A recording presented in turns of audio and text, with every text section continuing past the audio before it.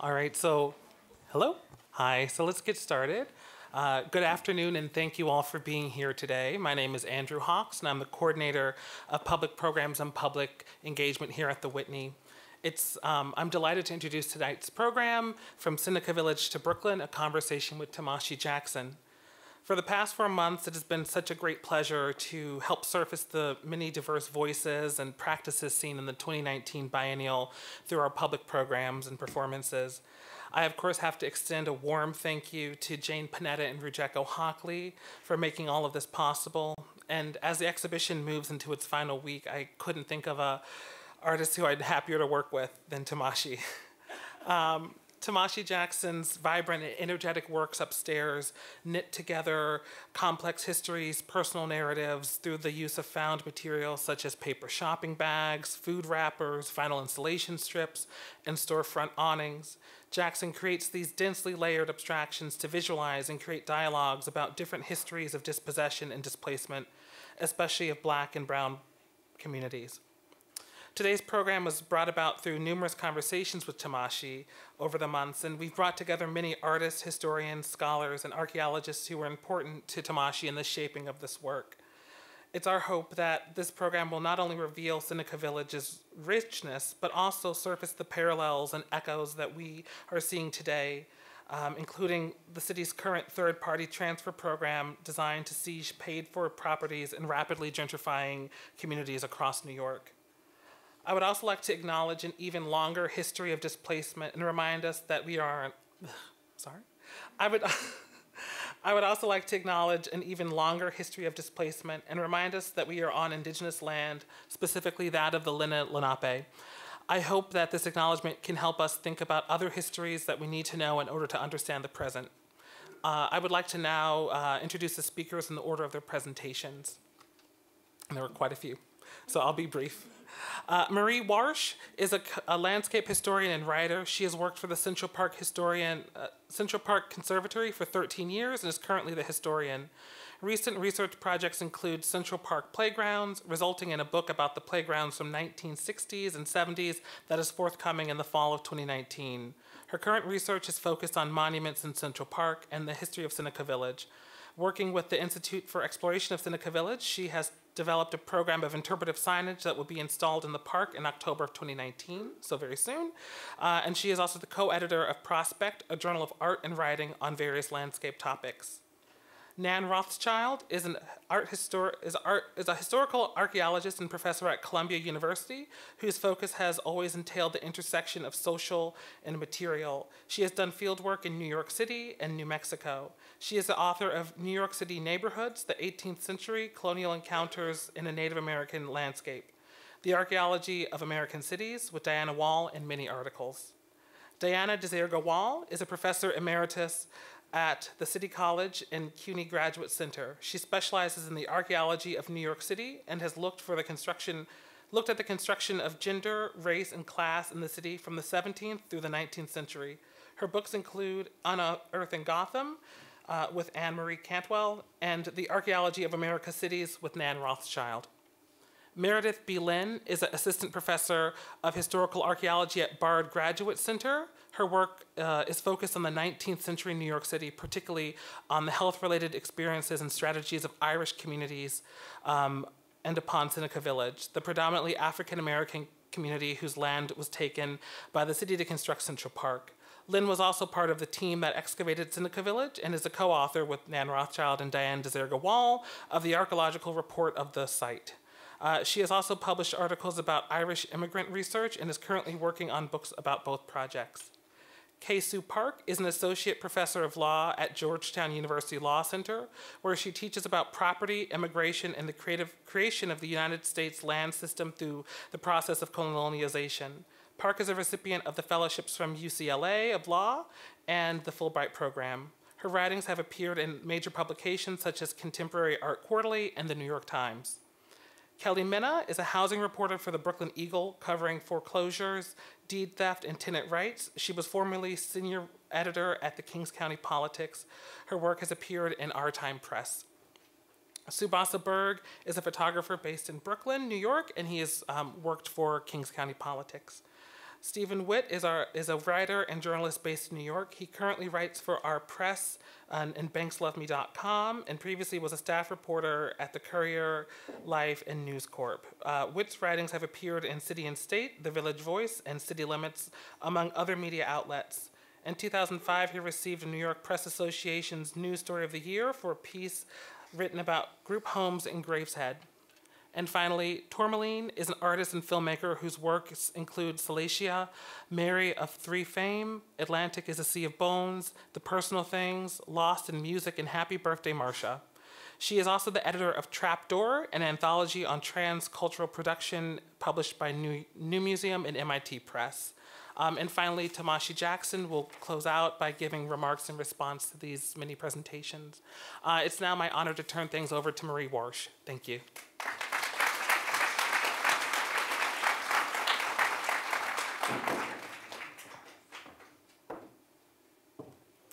Hi, everybody.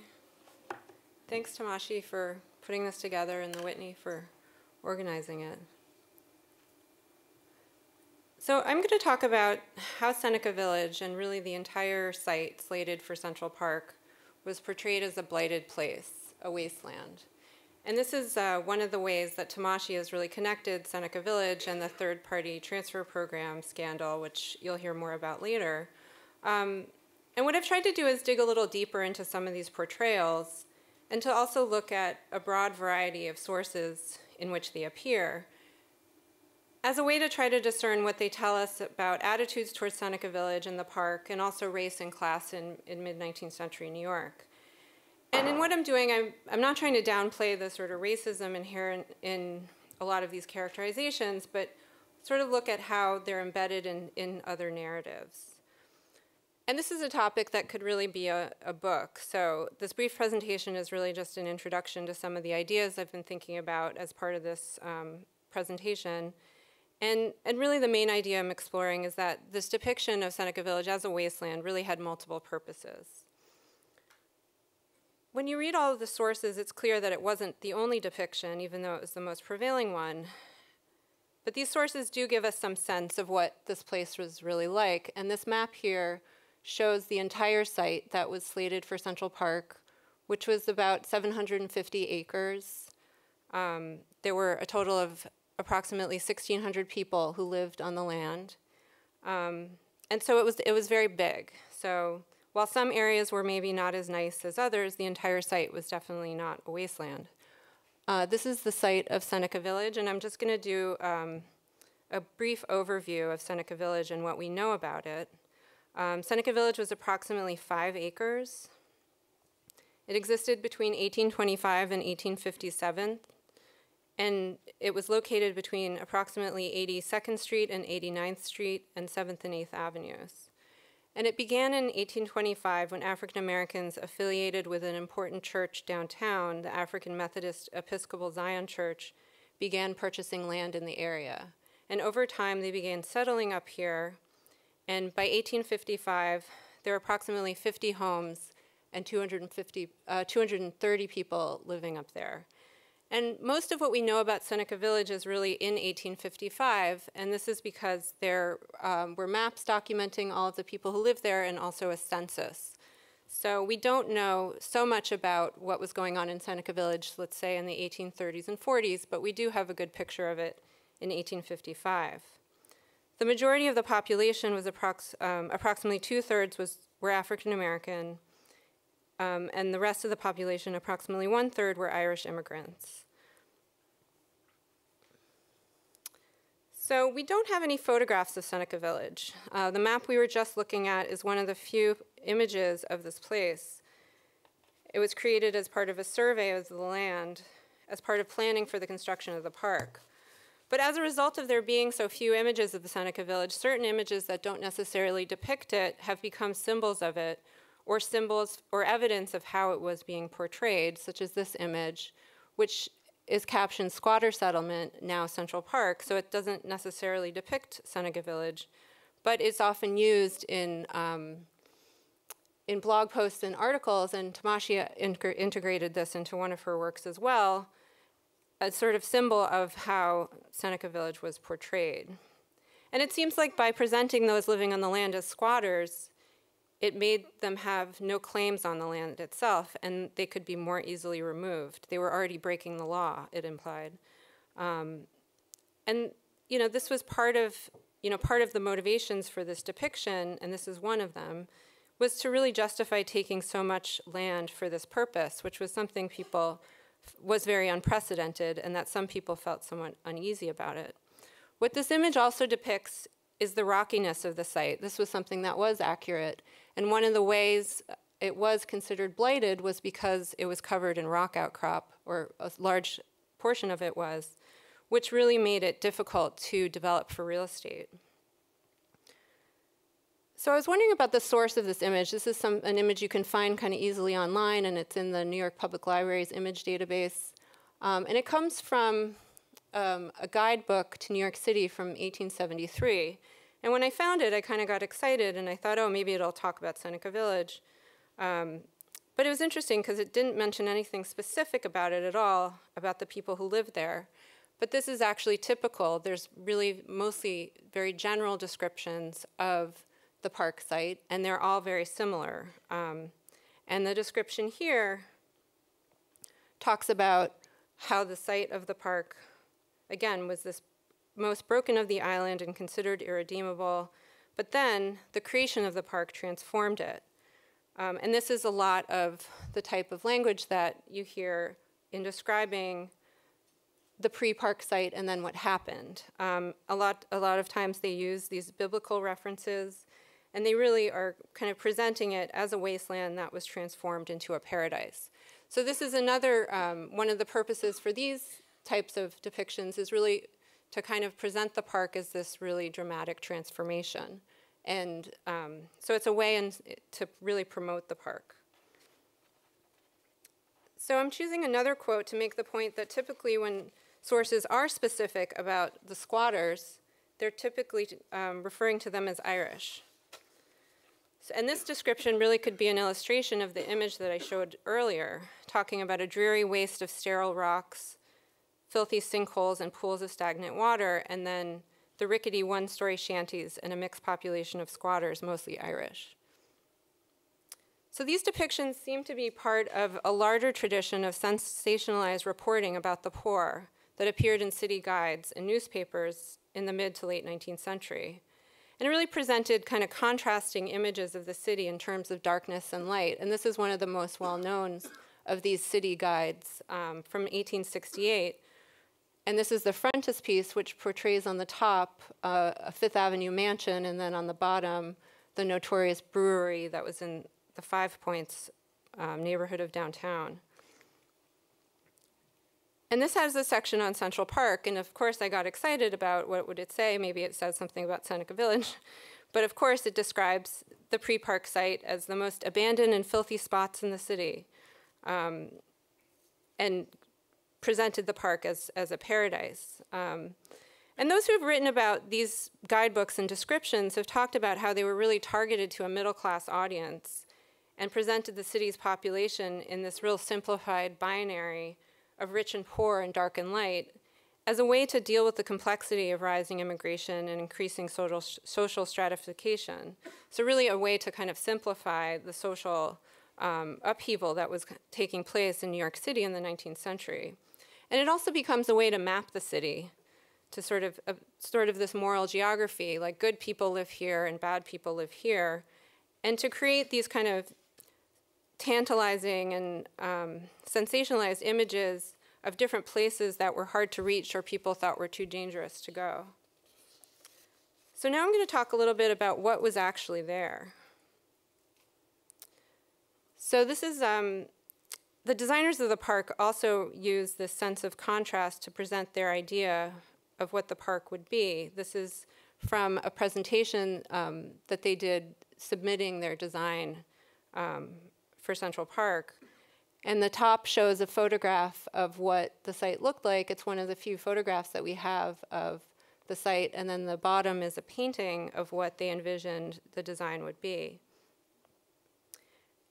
If you get a closer up view, you can see some of the details of the landscape, that it is quite rocky and that it is somewhat barren, but it is also early April is when this photograph, or late March, was taken, so there wouldn't have been a lot of vegetation in view. And if you see even closer up, there's a house in the landscape. And this is not Seneca Village, but this is a house that was not far away. And it gives us a sense of what some of the houses in Seneca Village may have looked like.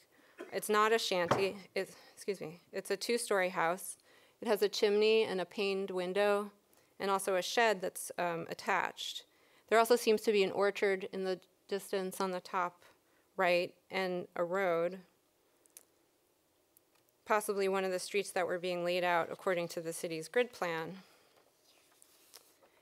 And again, while it doesn't depict Seneca Village, it can give us a sense of what they may have looked like.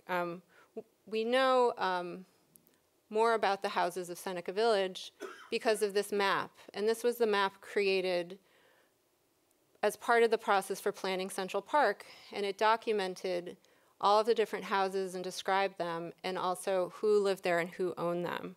So the city did not identify the people living on this land as squatters. They were trying to figure out actually who owned the land and who to pay for it. And so this is one of the most important documents that we have of Seneca Village. We were talking earlier about how we use this image or details of this map over and over again because it's really one of the few documents of Seneca Village that conveys what this place might have looked like.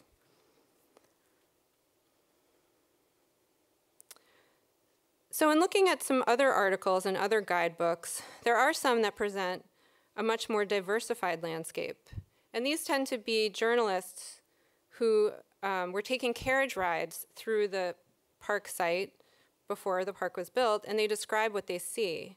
So instead of these general depictions of the entire site as a wasteland of squatters, you actually have more specific descriptions of different areas of the park. A lot of them talk about how the northern part of the park site, so in the 90s and the 100s, was really beautiful, and that there are all these rolling hills and beautiful views. And it was much less built up in that area. It was quite rural. So you have a lot of descriptions of how nice that was. Some of them talk about how there's a lot of different types of houses. This article talks about there's the slab shanty of the Celtic squatter, but then there's also the two-story dwelling of some richer and better citizen. This article also talks about how a lot of these houses have gardens and orchards, signifying that it was a productive landscape, that it wasn't a wasteland. The next article I'm going to show is actually one of the only of about 10 newspaper articles describing this place that actually mentions Seneca Village specifically, and it names it using a racial slur commonly used at the time. What's interesting about this, as part of what I've been looking at, is that it aims to create a sense of stratification within the population of those living in the park. The African Americans present a pleasing contrast in their habits and appearance of their dwellings to the Celtic occupants. So it's kind of pushing them to, pointing them against each other. It also creates a little bit more of a geographical distinction, mentioning that the shanties were located in the lower part of the park, meaning the southern part of the park. And this was also making me think about some of the characterizations of the whole site as a wasteland and a shanty town. And really, this is a map of the southern part of the site, which was noted in a few places as being a sort of place where there were a lot of Irish living in shanties. There were also a lot of industries such as bone boiling and tanneries, so it wasn't that nice of a place. There was also a lot of swamps here. So one thought I had is that this was really the most accessible part of this area because it was the furthest south, and that people were coming to check out this place and seeing this area and then making assumptions about the entire area. When you look at this map, this bird's eye view of Manhattan at the time, you can really see the Seneca Village site and the pre-park site is located up here. And really that was quite far away from the centers of population as they were growing.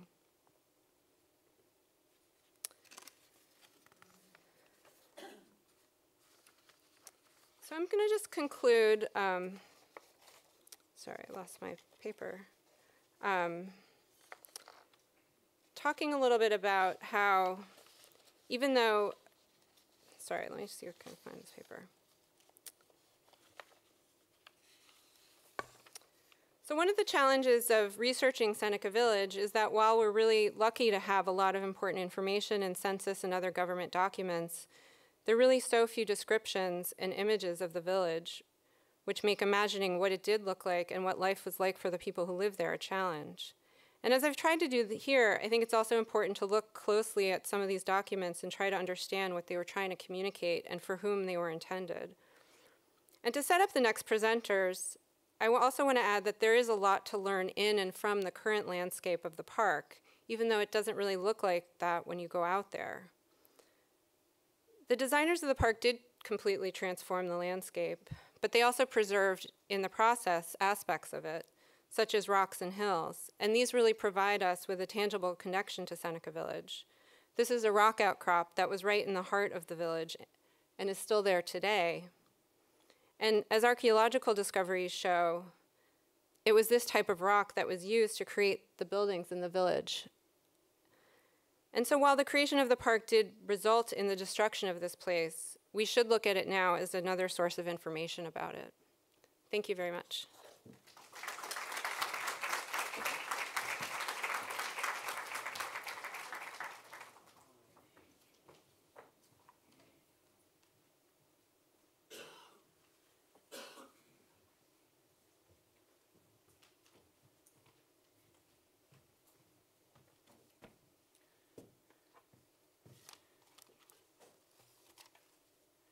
Hello, everybody. I want to thank both the museum and Tomashi for organizing the program. I think they did a terrific job. My name is Diana Wall, in case you've forgotten, and I'm an archaeologist. And what I and the next two presenters are talking about are the archaeological project that took place there about 8 or 9 years ago. And basically, what I'm going to begin with is talking about how we found, quote unquote, the village, and the village as an archaeological site, what we did to locate the buildings that had been there, and what we did to plan the excavation. Then what's going to happen is Meredith will pick up the baton and discuss what we found in terms of artifacts, giving examples of some of the things we can learn about ways of life in the village from them. And then finally, Nan will talk about how villagers may have constructed place in Seneca Village. I first heard about Seneca Village, and I should say that I grew up in New York City, and I never heard of Seneca Village until the early 1990s with the publication of the book that, again, which was the original historical source that brought Seneca Village back to us again. And that book is The Park and the People. This is the story of Central Park. Yes. Oh, sorry, good point. Okay, the Park and the People. Betsy Blackmore, what's the matter? Ah, thanks a lot, I got it now. I see. And that was the first time that I heard of it. She and Roy Rosenzweig wrote this book. I think Roy Rosenzweig did the study of Seneca Village that appeared. It almost took up a whole chapter talking about what was there before. And that, in a sense, became our Bible, those of us who were interested in Seneca Village. And it still is, I have to say. I had just started teaching at City College when I heard about it. And it became to me, it became a wonderful what-if story. What if the inhabitants of the village had left an archaeological site behind them? What if the site had survived the creation of Central Park and its constructed landscape? It would be a wonderful project to work on with students, was what I thought. At that point, this is the early 1990s, I approached the Central Park Conservancy, but at that point they weren't interested. Meanwhile, Cynthia Copeland, who unfortunately is not here today, had started working on Before Central Park, The Life and Death of Seneca Village, the critically acclaimed exhibit on Seneca Village at the New York Historical Society, again in the late 90s. I joined forces with her and with Nan Rothschild from Columbia, and we formed what we called then the Seneca Village Project, which is now the Institute for the Exploration of Seneca Village History, a very long and pompous name, which we apologize for sometimes. Our first goal was to see if, in fact, an archaeological site had survived there, and then, if it had, to excavate and get a sample of the data to find out about how the people of Seneca Village lived. Along the way, we got several grants from the National Science Foundation to work with undergraduates to answer those questions. So first of all, what we had to do was to find the site and to prove to the Central Park Conservancy and to the Department of Parks, not to mention ourselves, that there was a site there and that we were serious. You will see this map a lot, as you know. You already have. And this is the same condemnation map which Marie showed. We began our study with research from documents. We looked at maps like this one, the condemnation map, census records. The 1855 census is on the left. And we have tax records, we have death records for the people who were buried in Seneca Village. There were 3 churches in Seneca Village, and each of them had a graveyard. And then after we did that, did the study of the documents, we did a study of, the soils there. We began by using an old soil map of Central Park, which had been made in the 80s, to identify general areas where it looked like the ground had not been disturbed. In other words, this was looking at the Seneca Village site on a macro level. And then the other thing we did was we brought in a geoarchaeologist. In other words, that's an archaeologist who deals with soils and also with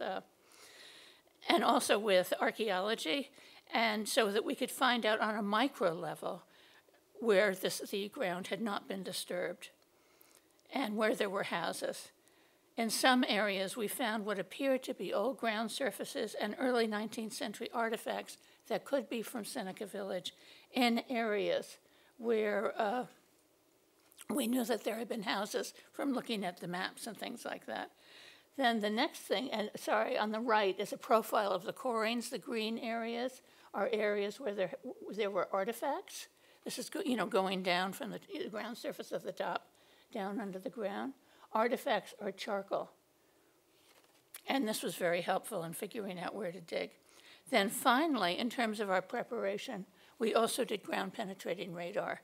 And the idea with the ground penetrating radar was to find features, in other words, what we call non-portable artifacts like stone walls, so that we could use that again to guide our digging.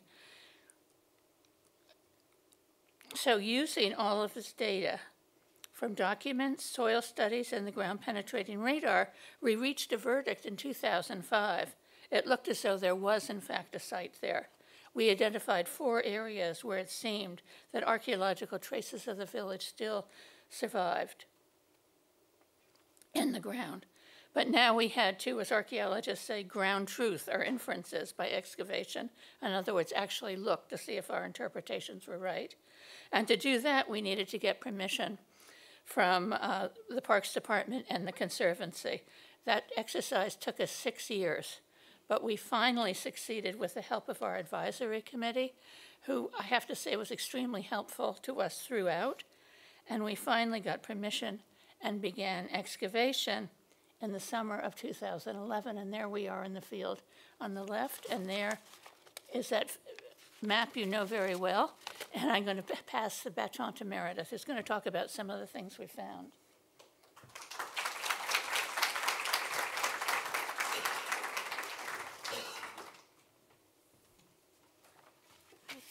Hello, thanks again so much to Andrew and Tomashi and everyone at the Whitney for inviting us.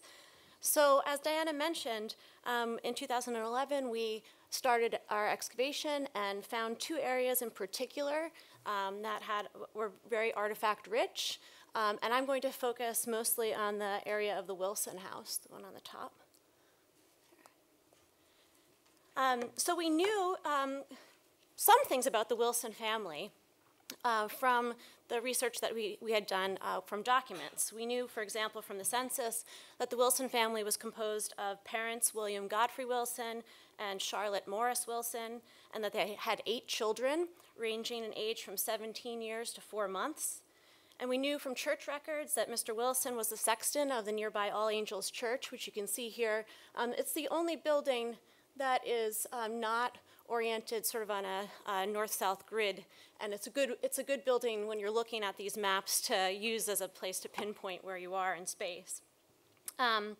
And we also knew that the condemnation map suggested that the house was about 20 feet by 21 feet, 3 stories, made of wood, and we kind of speculated what it would be like to raise a family of 10 in such a small space, even with 3 floors. The map here says that the owner of the land that the house was on was unknown, but we did know from other records that the Wilsons owned this land, and we also knew that Mr. Wilson was a voter. So there were quite a few things we knew about the family, but we had lots of other questions, and we were really excited to find out if there was any traces of what the Wilsons' life were like left in the ground. And fortunately, our first test cut came down on the foundation of the Wilson house, which you already saw a picture of before here. I'd like to say that that was all about skill, but it was a little bit of luck too, and we took that as a good omen that our very first test cut came up with something. That doesn't always happen in archaeology. And as Marie mentioned, this foundation was built of the local schist that comes up out of the ground that you can see today, and this material that was one of the things that people used to suggest this place was a wasteland. Well, the Wilson family utilized it as a strong foundation to support those 3 stories of their home. And it's possible that Mr. Wilson himself participated in building this house, that it wasn't something done by outsiders, but a product of his own labor. We also found remnants over here on the right of a brick chimney made of locally made bricks that were plastered. And today we might think of exposed brick as quite fashionable and trendy, but in the 19th century it was less desirable because plastered brick would have been easier to clean and presented a neater and at the time more fashionable appearance. We also found some metal sheets which you can sort of see. I don't know, you see this jagged edge right here, and this, I know it's a little bit hard to distinguish from the dirt, but these metal sheets throughout the site on the interior of the foundation, which we believe was the remains of a tin-coated iron roof, which would have been a considerable investment and also provided superior protection from rain and fire when compared with more common wooden roofing. So all in all, the architectural remains of the Wilson house suggested it was something that the family had made a significant investment in both money and also potentially their own labor and time.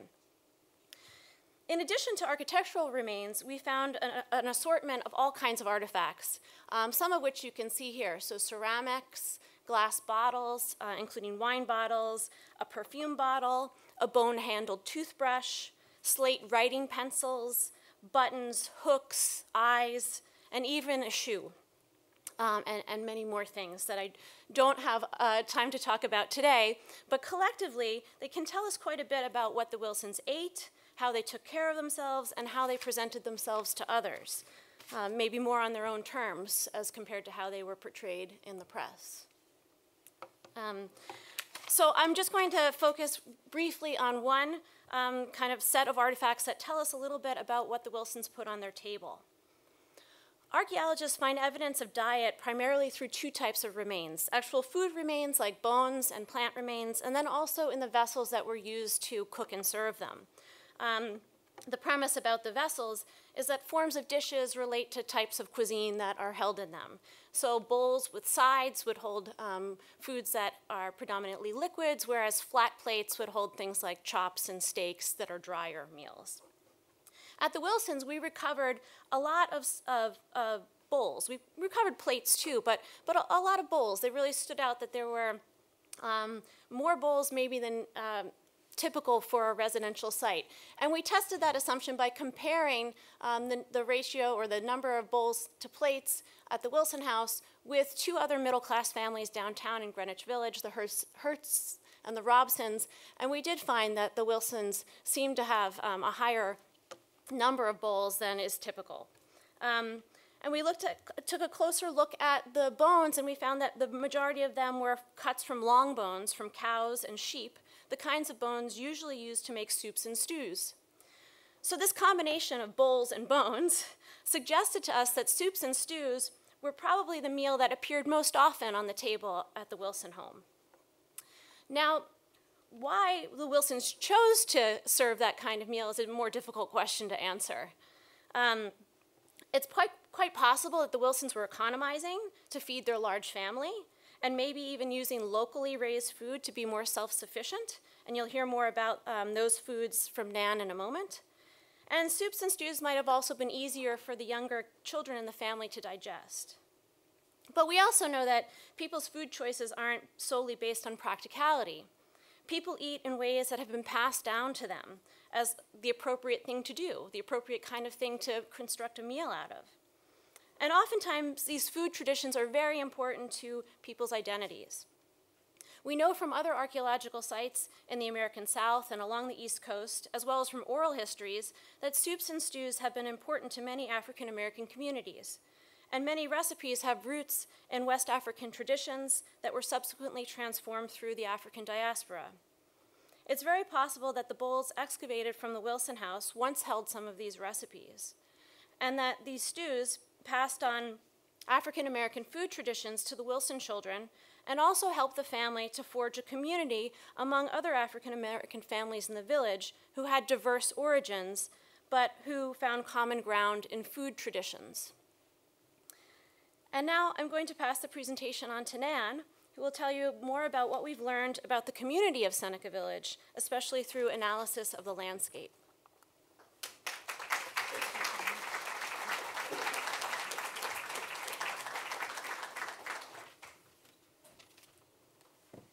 Well, I'd like to join everybody in thanking the organizers, and I'm really happy to be part of this important and interesting project.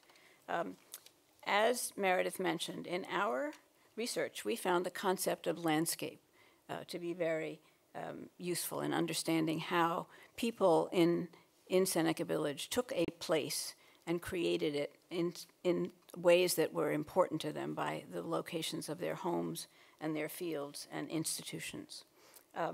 Settlement in Seneca Village, we think, was in part a reaction to the racial animus in the lower portion of the city. So that was a push factor, getting people to leave the lower part of Manhattan. But the pull factor was the appeal of what might have been a healthier and more attractive refuge in this relatively unpopulated hinterland. So African American residents moved to Seneca Village, especially in the 30s and 40s, and created what was unusual for the time, a middle-class community. And then through the 40s and 50s, members of another diaspora, the Irish diaspora, moved into the village itself. So this leaves you with a mixed community. And we might have anticipated that there would have been conflict within the community, because in other settings where Irish and African Americans lived together, there was sometimes conflict, because these were two groups who were both at the bottom of the socioeconomic scale. However, we didn't find any evidence of conflict in Seneca Village, and moreover, we found evidence of positive relationships that lasted even beyond the existence of the village, as villagers were evicted and had to move out. The African American residents of Seneca Village came from many places, as you can see on this slide. They came from 8 states, 4 counties in New York. 1 resident was from Haiti. They had different backgrounds. They probably had different religions, and they may have spoken as many as 5 different languages. So how would they have developed communal ties? And we think that everyday practice, some of it detectable through archaeology and the analysis of documents, forged bonds among neighbors.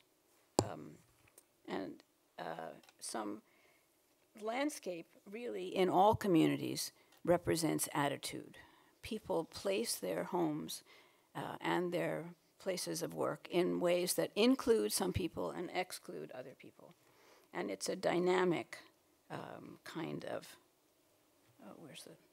it's a dynamic and very active form of landscape.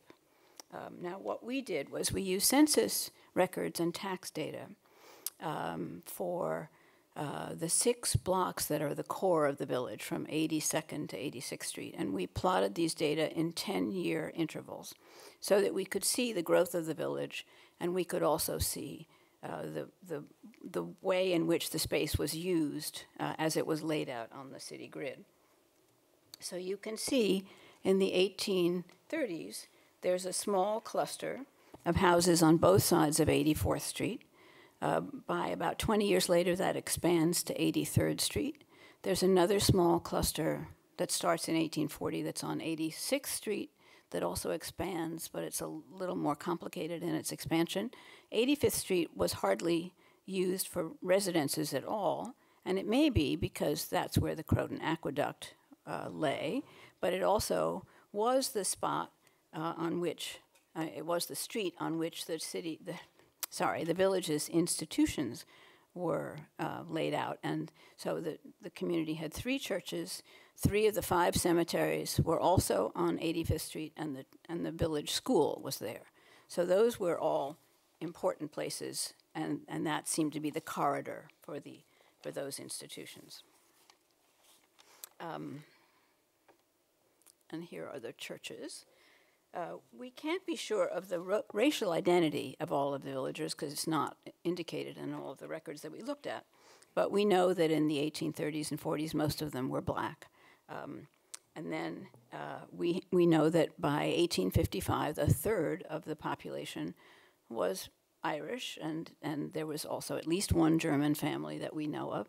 If you look at the locations of the Irish residents, most of them, there's one that's centrally located, but most of them are located on the periphery of the village, which I think is significant. Now, land ownership would have been very important to any community, to all Americans and so on. It offered stability and independence as long as, of course, as you held on to the land.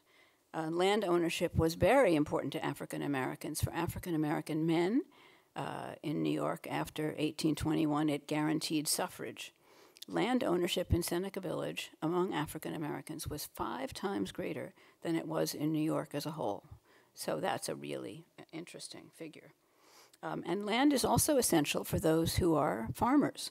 And in 1840, most of the people in the village were involved in agriculture.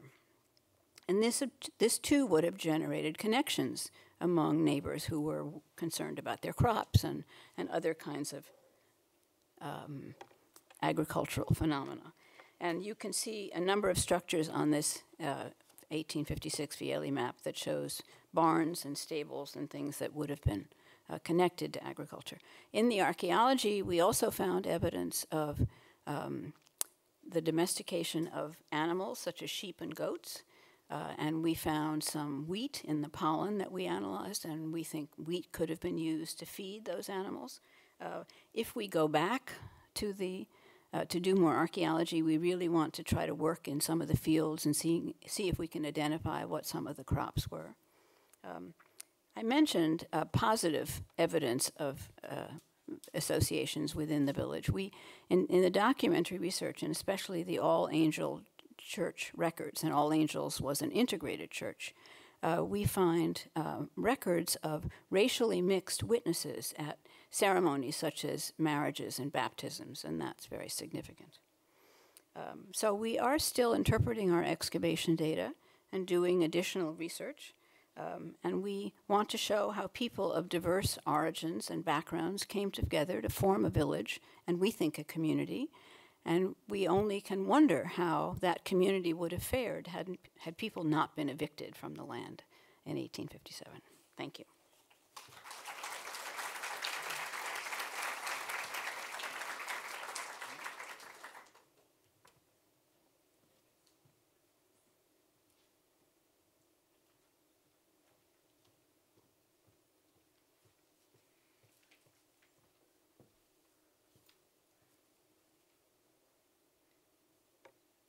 I got instructions to click forward twice, but I'm not sure. Is that it? Okay, great. Okay, I don't have any pictures for you. I'm just going to talk at you. I can't even see you anymore, so it's less scary. Yeah. Would you prefer light? Okay. How do I do that? There you go. Okay. Thank you, Tomashi, for inviting me to be a part of this panel. Thanks to the Whitney for putting it together, especially Andy for coordinating everything. It's really an honor to be here, a part of this panel from which I'm already learning so much. I research and write about the early history of the mortgage in America, and I think it's worth mentioning that I really started doing this work because of my practice as a foreclosure defense attorney. I was training to do this during the years right after the foreclosure crisis in New England, and at the same time I was reading histories of settlement about that place for my PhD research, and of course I was very interested to see mentions of foreclosure on native lands from the earliest period of colonization. So I started looking for scholarship on the subject so that I could learn more, and then I realized that it didn't exist. That scholars had only told a story that began with when white people started to foreclose on each other. They thought this was very remarkable, but the role of foreclosure on Native people prior to that had disappeared from their accounts. And I want to spend a minute on this point about erasure because I think it's what all the people on this panel are dealing with in their work in one way or another. What makes work like Tomashi's so important, what Kelly and Stephen are combating in the present in their journalism. More than anything, the first article I wrote about the history of mortgage foreclosure was about systemic patterns of erasure.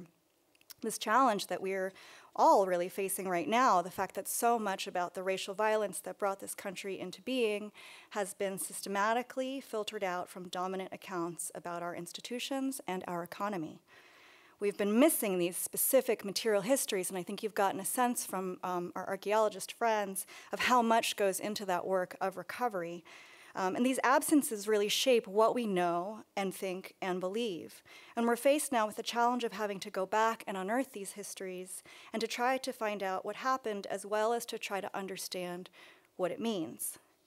So I wanted to show what was at stake in recovering a history like this, to show that these histories are a part of the story of the development of systems and practices that we have with us still, like foreclosure.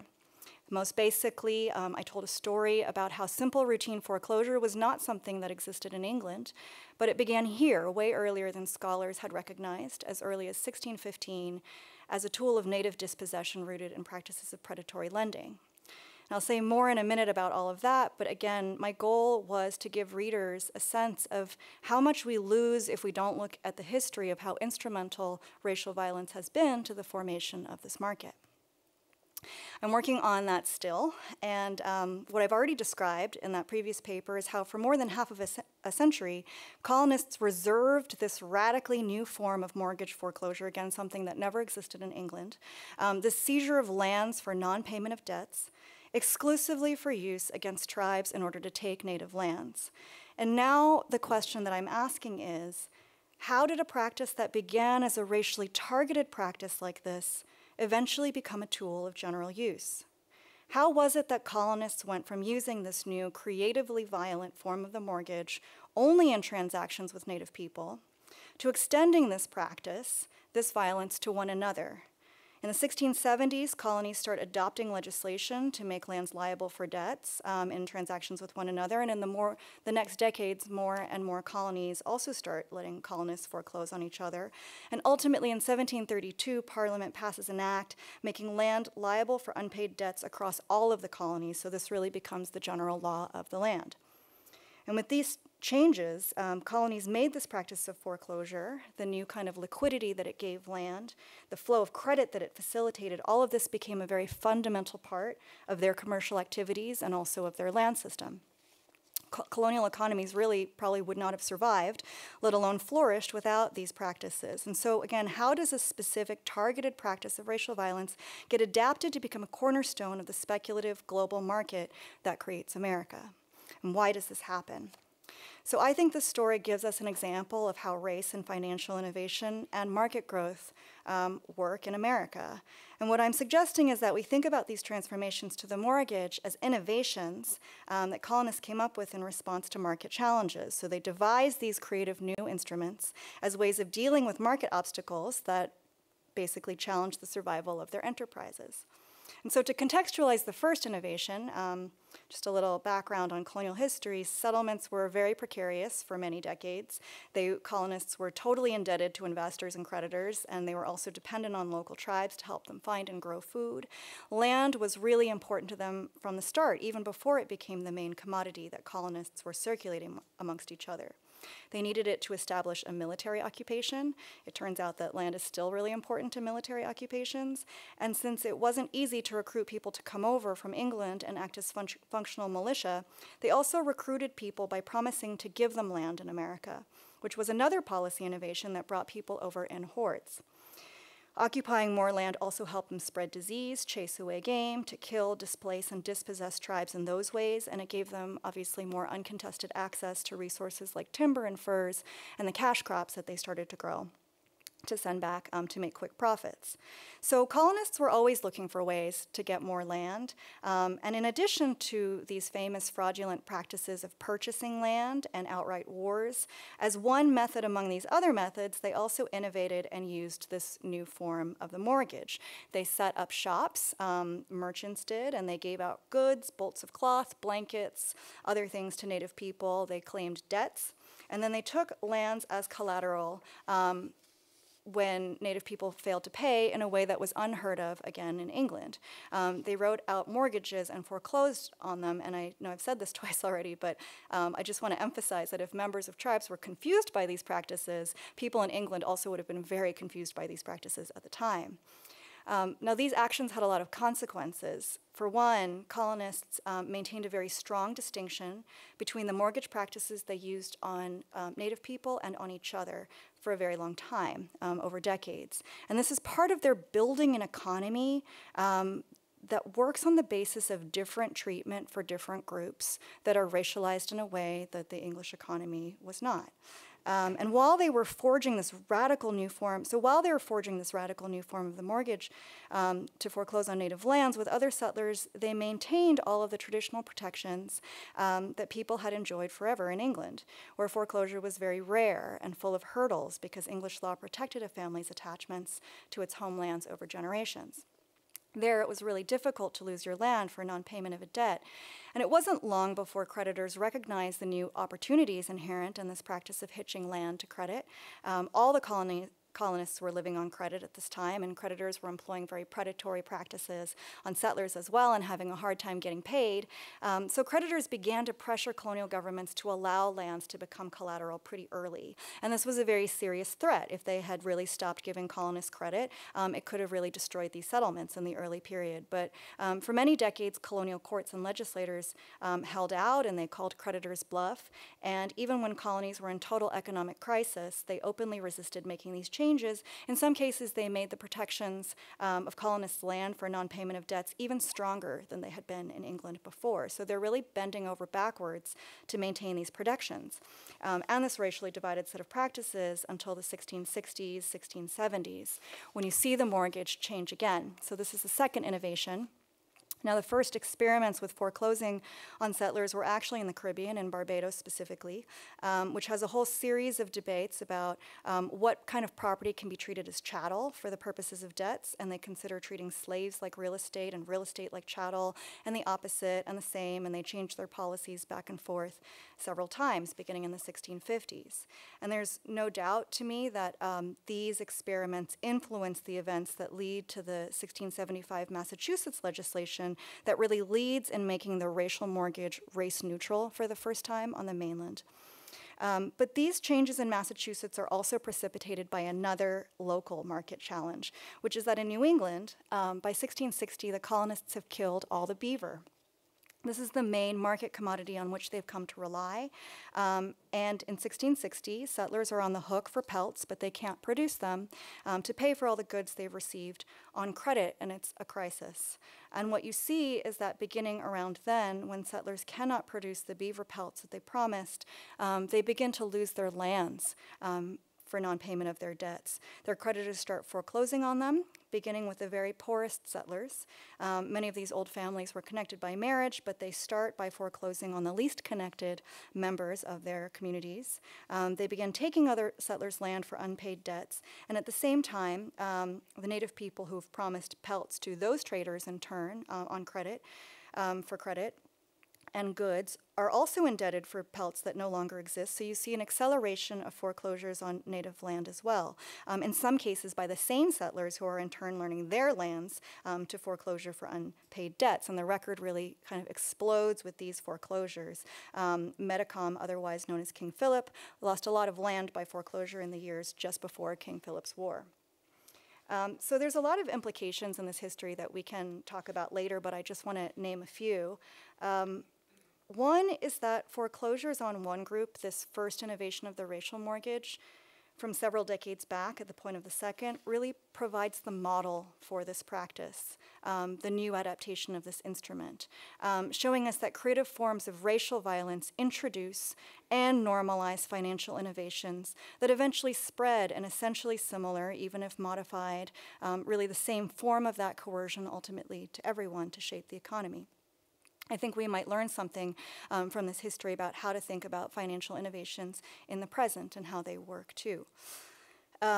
Second, it also practically enables this innovation. One of them enables the other, this race-neutral form of the racial mortgage. In many cases, these settlers would very simply not have had the land to lose through foreclosure if they had not foreclosed on tribal lands in the first place, if they were not foreclosing on tribal lands at the same time.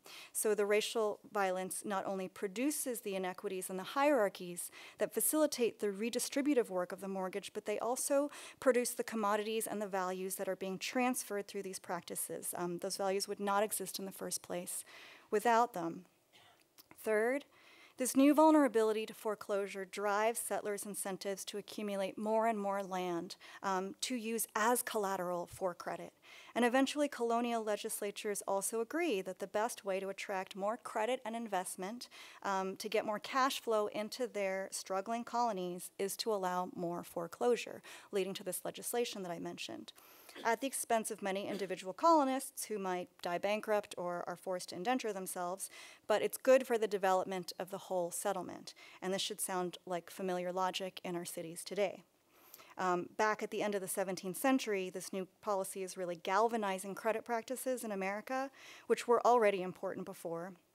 But now it gives them stakes and scale and profit possibility that they haven't had before. These practices make land more liquid. They drive the speed and the extent to which land is becoming commodified, so that land literally becomes a kind of currency in the colonies. And by the end of the 17th century, property in Boston, for example, is getting sold and resold and mortgaged every few years.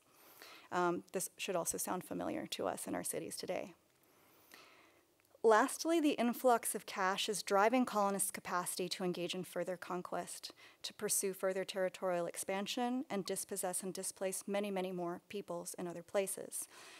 It also increases colonists' capacity to purchase slaves and grow their plantations in that way. So after the passage of the Debt Recovery Act, you see dramatic growth in the scale of the slave trade. So this adaptation, this development and the popularization of this new form of foreclosure is driving the production of both of these forms of commodities, which are rooted fundamentally in racial violence. The seizure of land, the seizure of people, their treatment as chattel within a set of growing legal market institutions that have never existed before and without which the colonies certainly could not survive, let alone grow as fast as they end up doing. And that means above anything else that it is helping to drive the destruction of countless lives and life worlds and political societies with incalculable knowledges. And it's these indescribable losses that are rendered invisible by the practices of erasure that I started out by talking about. I'll end there. Thank you.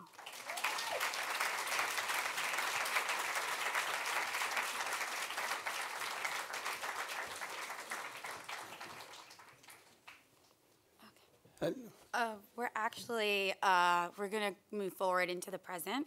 We're the team of reporters that are covering basically the dispossession of land of Black and Brown property owners in current state of New York City.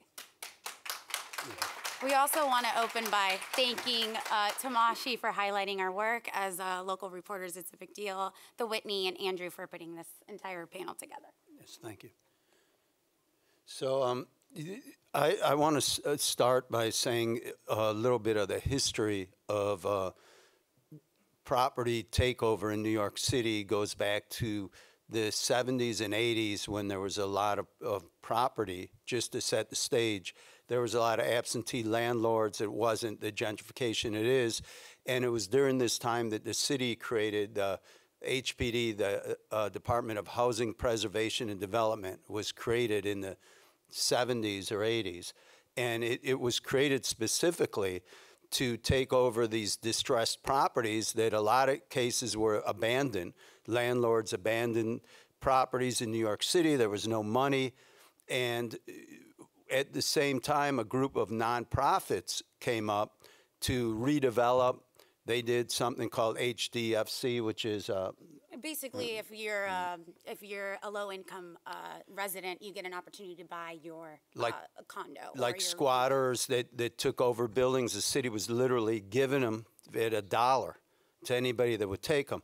Fast forward, and at the same time there was redlining being done in New York City and in Brooklyn, and people that were Black and brown were kind of, if they wanted to buy a brownstone, they were kind of stuck in certain communities like Crown Heights and Bedford-Stuyvesant in central Brooklyn, and they couldn't buy in places like Park Slope, other areas.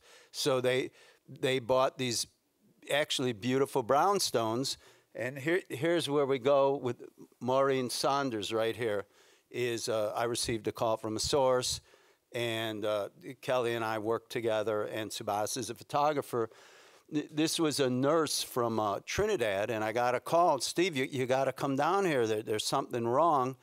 And I called Tsubasa, and I went, and we looked at the woman's paperwork, and what happened was she was behind $3,000 on her water taxes, and there's a woman that bought her beautiful brownstone in the 80s, and it was completely paid off, and her son was at the kitchen table, and he's looking at it, and I'm thinking something's wrong, and she got a notice that HPD, which was created, gave her property away to one of these nonprofits. And Tsubasa took this photo. I don't know if you want to address it or you want to go to the next one.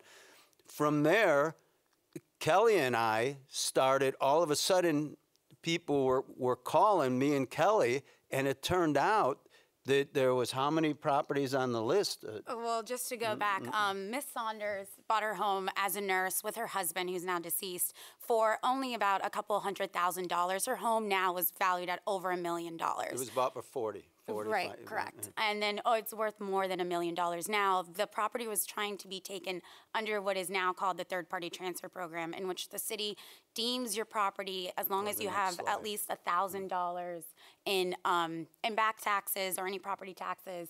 They deem your property distressed, as they call it, and are able to then take it, give it to a nonprofit, and they then develop it for for-profit or non-for-profit for their own, basically, they put it basically into their own management, and then the person who stays living there will then have to start paying rent instead of being an owner. And then this is basically the notice that she got into the third-party transfer. This is her actual brownstone today. She lives in Crown Heights. If anybody's been in Brooklyn, the gentrification sweeping through there is very fast. And real estate is a very big deal. It's worth millions of dollars. And so this is the outside of her home. This right here is another, once This was we the started, second, right, once we started, people then started calling us with similar stories about how their properties were being taken by the city, they were being targeted, and they were getting these notices that they were now owing rent instead of being property owners. This is Mr. McConnell Dorsey. He's from Haiti. He's an immigrant. He bought a couple of brownstones in East New York, and he got the runaround when he tried to pay his taxes in 2017, and then ended up getting a notice and then becoming part of this program. He, till this day, is still fighting to get back possession of his deed to his property. He's part of a class action federal lawsuit. He's one of the chief litigants. This is, Tsubasa took the photo. I want to bring Tsubasa in. He's a very talkative guy. What did you like about this photo, Tsubasa? What did you see about it? It's not a matter of like or... Boy, right, so this is a notice that he received. And by the time he received this notice... Talking to the mic. Sorry. So he received this notice, and he immediately contacted HPD and all the elected official, local elected officials, and tried to resolve the issue, but it just didn't go anywhere, right? He paid all the bills that he owed. So by the time they contacted Steve and Kelly, it was sort of a last resort, contacting the local media, trying to at least get attention from the public. Right. Yeah, if you could just... We're gonna move forward. All right.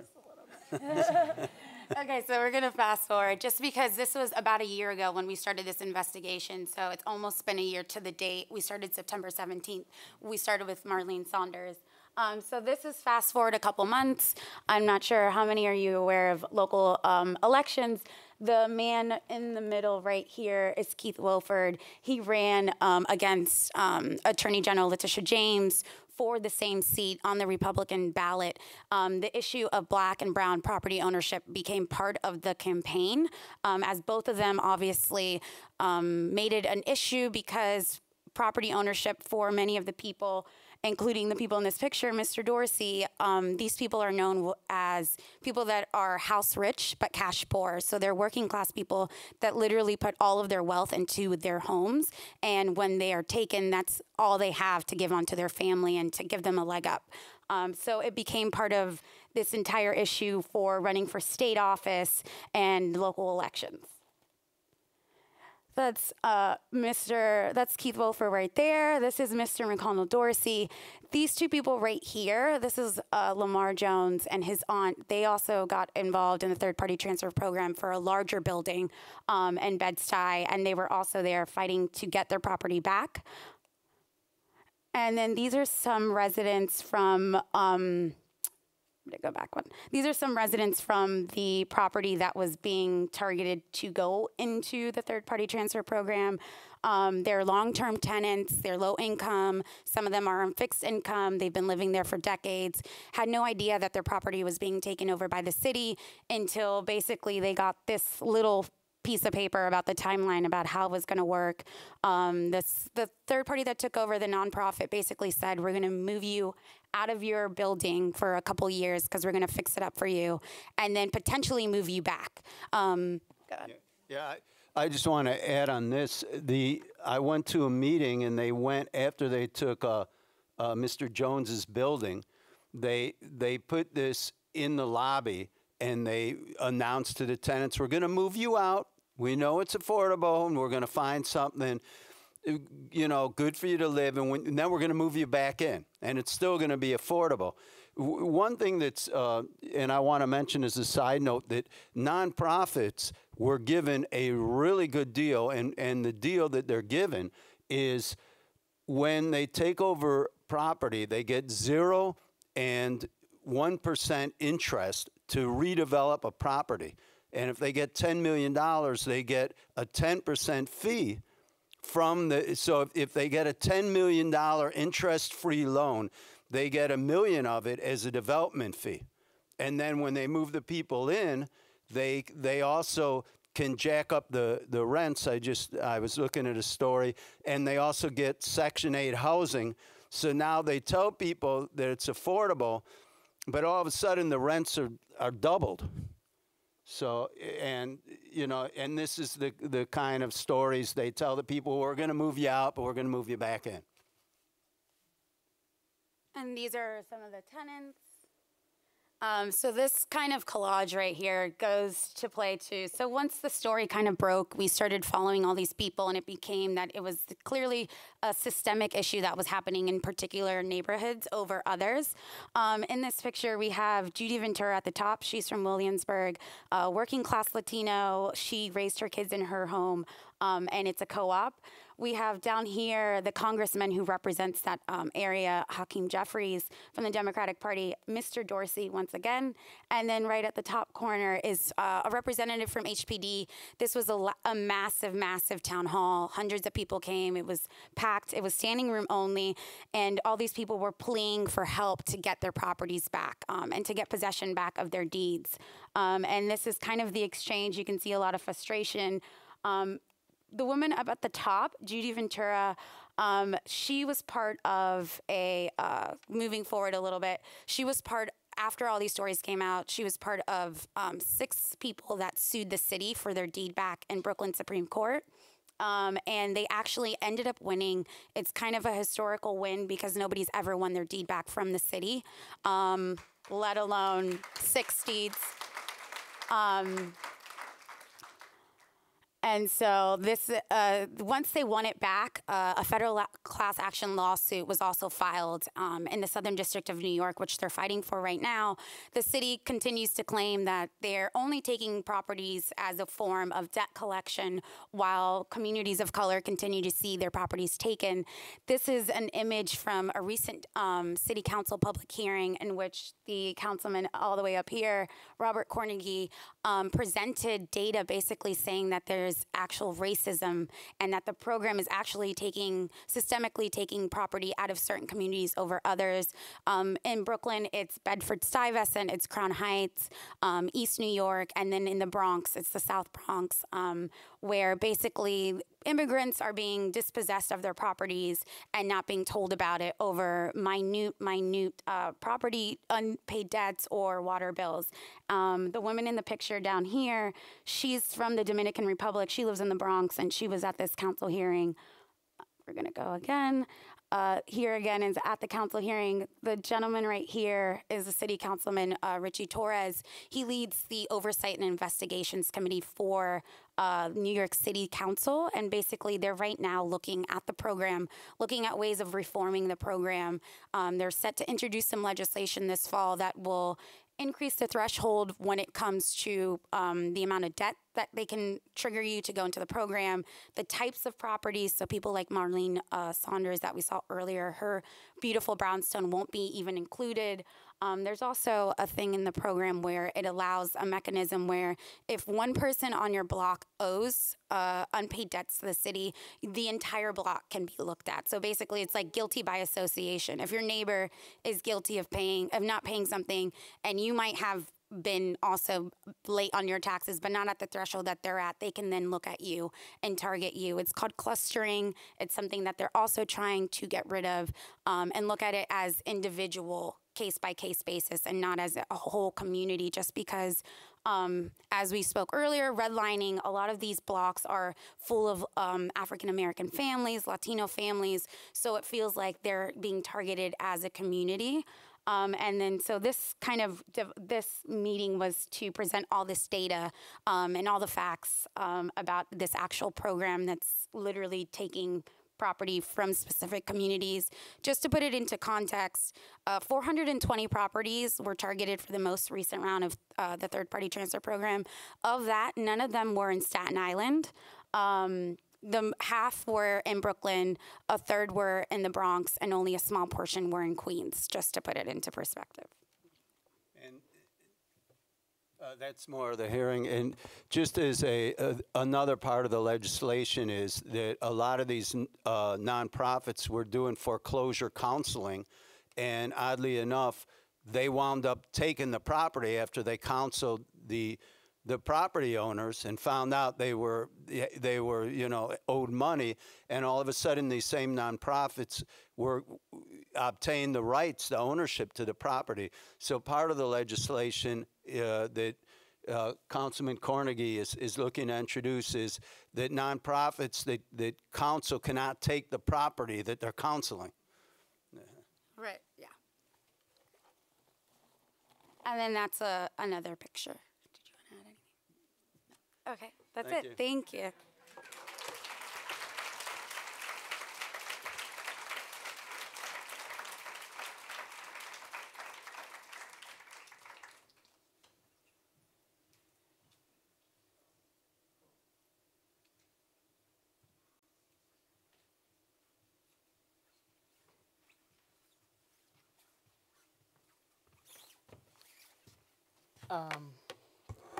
So my name's Tourmaline, and that was so intense to experience. And I was sitting in the back, and I could feel a kind of collective grief and loss. I know I'm certainly feeling it, and like rage, right? And it reminds me the saying that we used to say a lot when I was a community organizer about how the system isn't broken, it's actually built this way, and it's doing exactly what it was designed to do, right?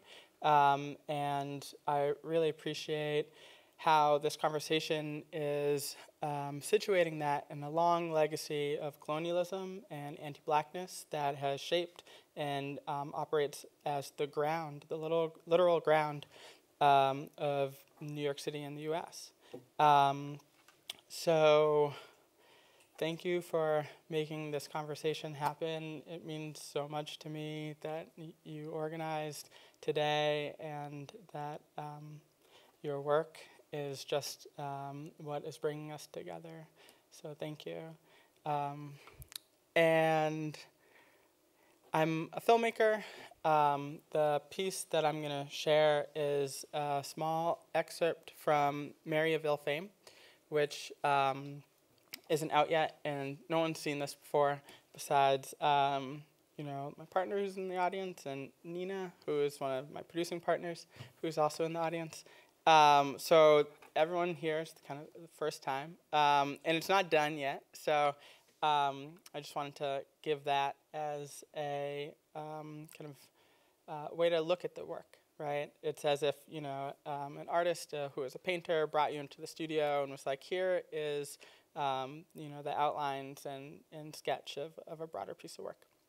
A film that is done, that's part of this suite of work, is at the Brooklyn Museum until December. It's called Salacia, and it is about this person, Mary Jones, who is a New Yorker, who was a black trans sex worker living in Soho in the 1830s, and arrested for stealing this person's wallet.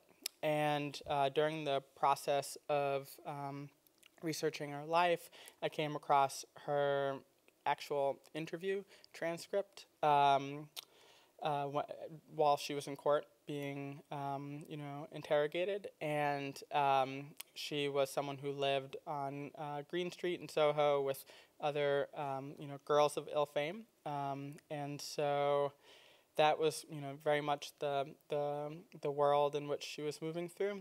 And she was outed as trans when she was arrested and then sentenced to Sing Sing in upstate.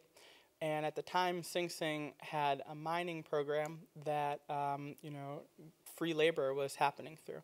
So Sing Sing miners were people who were building the kind of literal physical infrastructure of New York City that we're kind of moving through around today. And Mary Jones was an outlaw, an unruly figure, and her story I had been, just fascinated by for a very long time. And also the setting of Seneca Village is a place that I had been thinking about and writing through.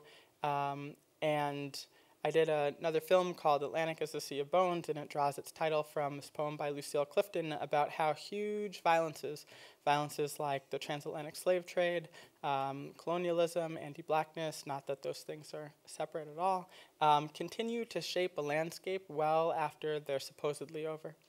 And so, to me, Seneca Village as a place of power, a place that was demolished to make way for a park, Central Park, that actually could have gone multiple places. You know, the Manhattan, where Seneca Village was, right next to Jupiterville, wasn't the only site that was considered for Central Park, which was something that was really fascinating for me. And it was, by many accounts, put there because of the kind of political power that people, black people, had who were living together, who were making community together, who were also, some of whom who were voting. And so I drew upon speculative fiction kind of storytelling that from some of the stories that I grew up on, like The People Could Fly.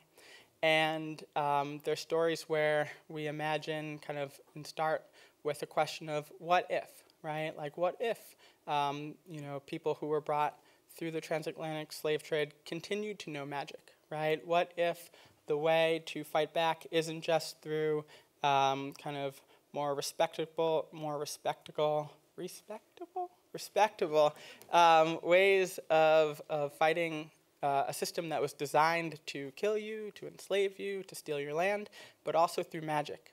And so the story that Mary of Ill Fame tells is one where people continue to know magic and use magic to fight back and have kind of clashes with people who are more respectable and don't quite understand that.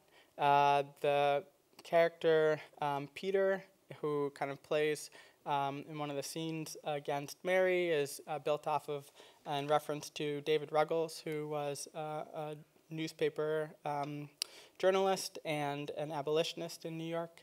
And then there's a kind of evil villain character, Fernando Wood, who was the mayor of New York at the time when Seneca Village was destroyed.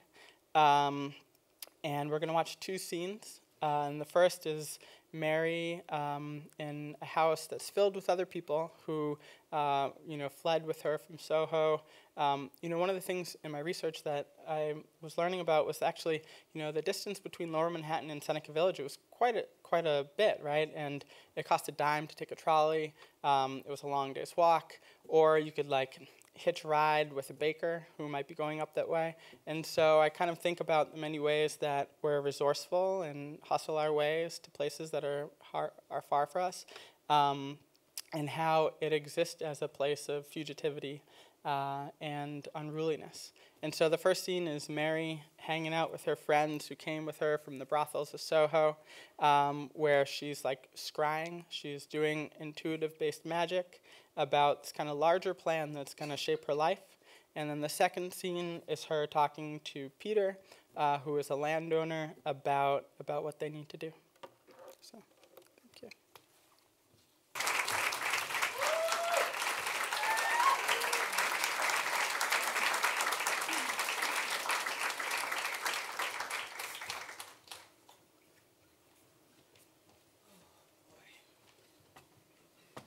Hi, everyone. Thank you for coming.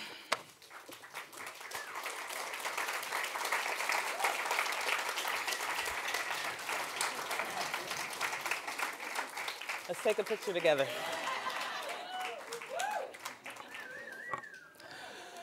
Whew, boy, my heart is pounding.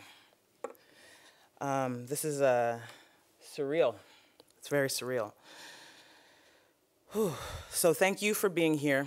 Thank you, Andrew Hawks. Thank you, Megan. Thank you to the amazing, incredible, and valuable staff of the Whitney Museum of American Art for having me, for having the cohort that I get to be a part of in this biennial, and for being so supportive. Words don't normally fail me. Yeah, for being so supportive, and as Andrew said earlier, we've had many conversations throughout this show before anyone knew who we were as a cohort, and throughout about this work and what today could be.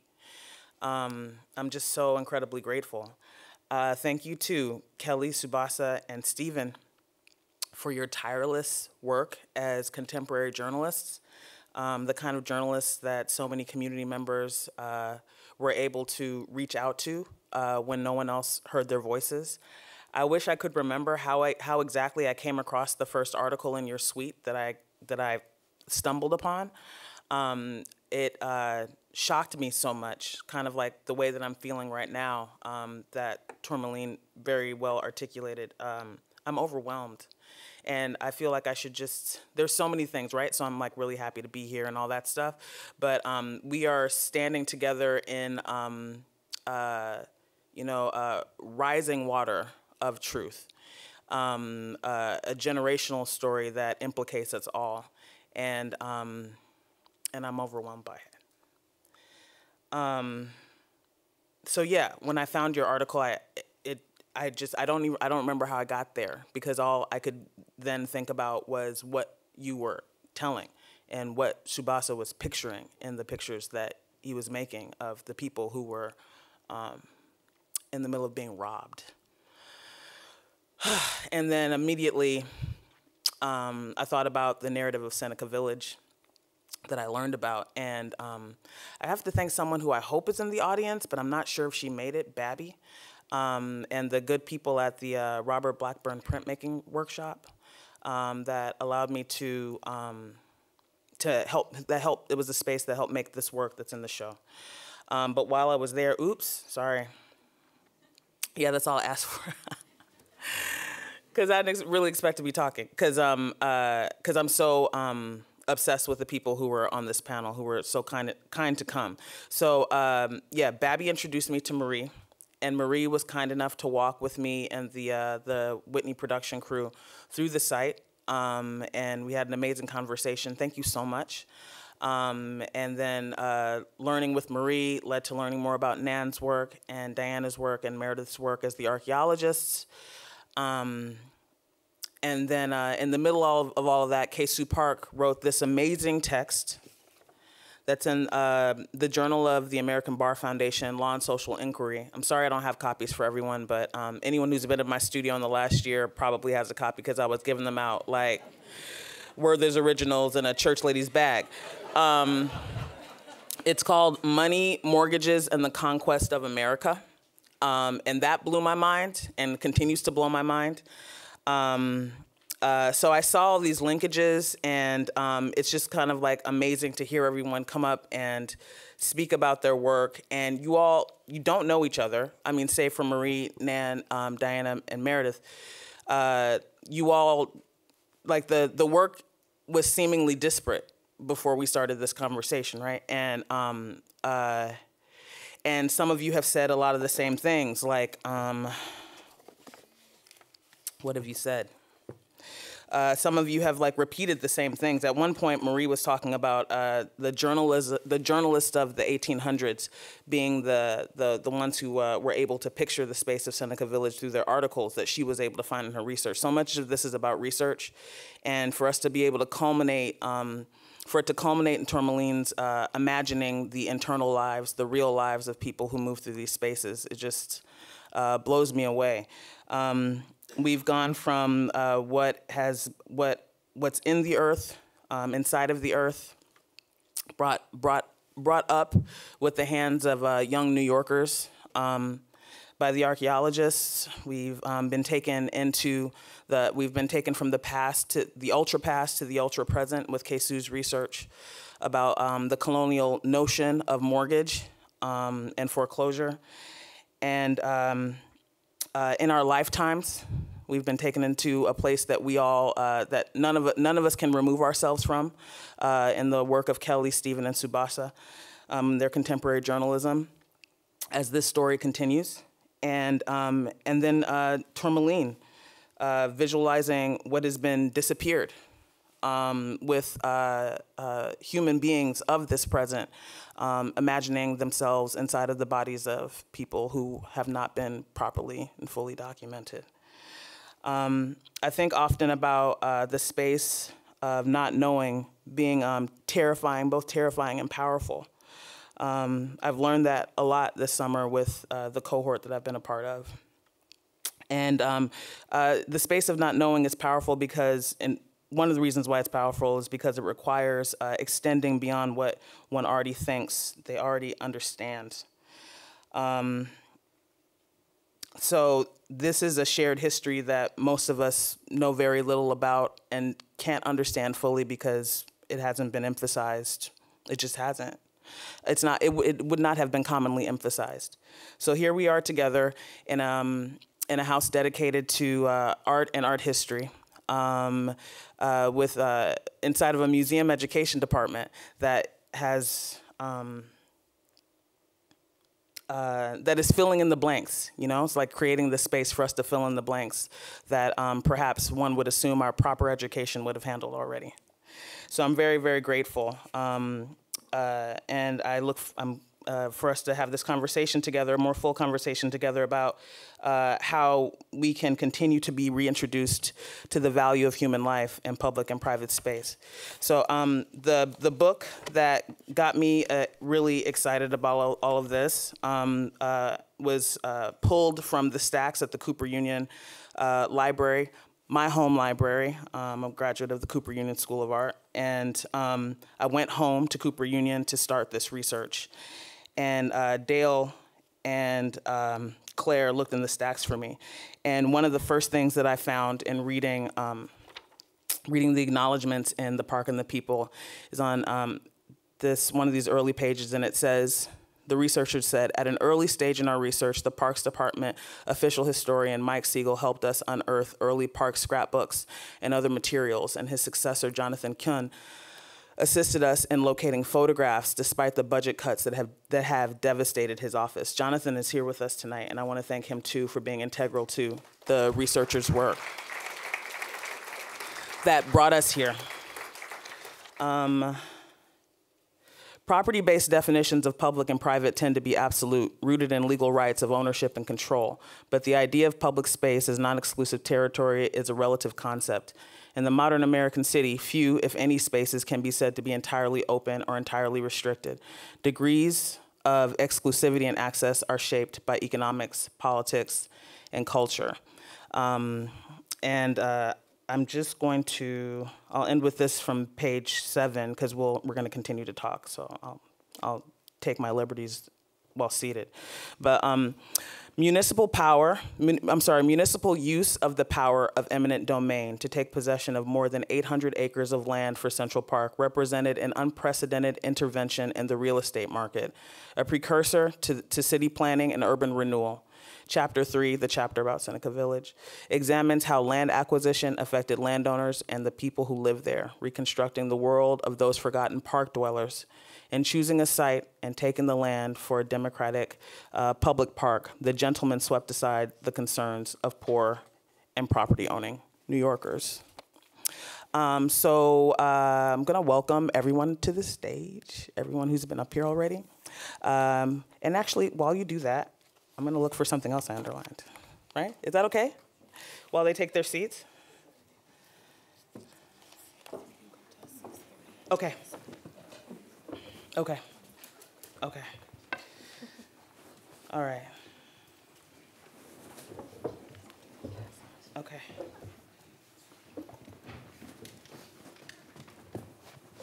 Boy, they move fast. All right, I guess I'll join you. Oh, questions. Oh, I'm moderating. Do I just stay here? There's a mic? Okay. Actually, can I stay here? Because I'm interested in questions from the audience, how people are feeling. I'm just kind of like swimming in this right now. But our time is actually kind of short with all of these amazing people. Thank you guys so much. Thank you all so much.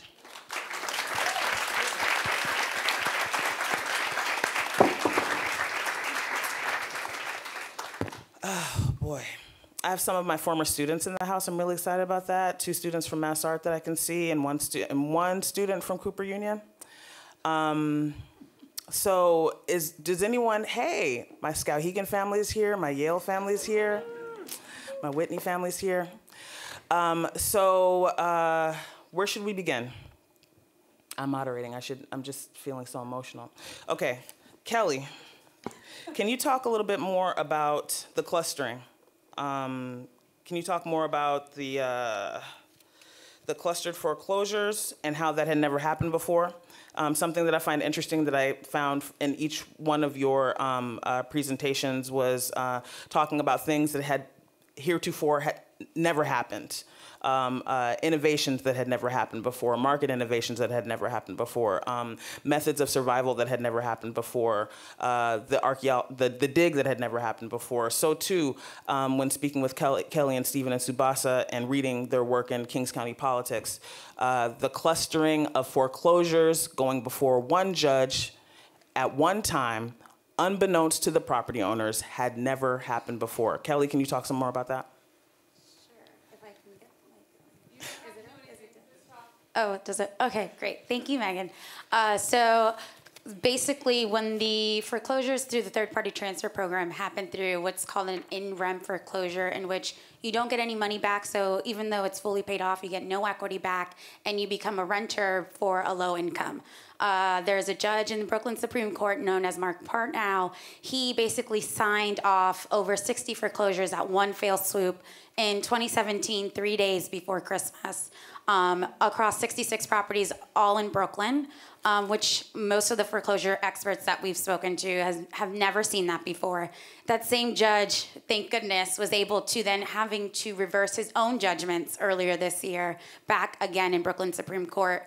The clustering, the whole process behind clustering in this program is basically if there's one home, one property on a block that's owing in debt, they think then there must be some other people there must also owe debt. So it creates an opportunity for them to quickly identify unpaid debts without having to go property by property by property. So if there's 15 properties on one block, they're able to say, okay, the one on the corner is owing, let's see if some other people on that same block also owe, instead of having to look at every single block and lot, and it creates an opportunity for them to basically cash in on their property much faster and take property much quicker than them having to go out and look at the sites, basically.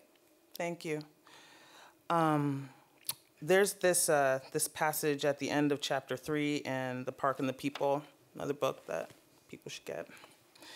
From page 91, it reads, "Park residents experienced the end of their world in stages. First came the orders in late spring of 1856 that they would henceforth have to pay rent." Let me look at the journalist while I say that. Right? You recognize this language. That they would henceforth have to pay rent to the city if they wanted to remain even temporarily in the houses on the lots they had long occupied. Then almost simultaneously, the city's invading troops appeared. The 19 members of the newly organized Central Park Police assigned to protect what was now city property. With the police came a crackdown on practices that had been customary among park dwellers. The resident arrested in the summer of 1856 for selling the park stones, which he had broken up as street paving, was engaging in a business no one would have questioned 6 months earlier. Other park dwellers were probably similarly bewildered to find that cutting down trees for firewood was now considered a crime. So too were the patrons of a dance hall in the Upper Park bewildered by a 3 a.m. raid by the Central Park Police. The ending of worlds. Tourmaline, can you, well, actually, I'll throw this out to all of you. And how has your research allowed you to visualize the ending of worlds and perhaps attempts to resist? We can start with you, T. Okay. I mean, that's a really powerful question. I think it, for a lot of us who are feeling through these legacies, it feels like a non-stop ending of worlds. You know, it's just an ongoing upending. But at the same time, finding ways to be unruly and disrespectful to that new regime, like the Central Park police. I think about how, you know, the unruliness in that land has continued for a long time. Like, you know, it's like a popular cruising zone still. It is a place where, like, Sylvia and Marsh, you know, Sylvia Rivera used to say, Central Park was the bedroom, Times Square was the living room, and Port Authority was the bathroom. You know, like, so I think about just this long, rich unruliness that is like we're always on the run, and then I also think about just the you know, the ending of life, you know, from, you know, the like killing off all of the beaver. That was wild to listen to.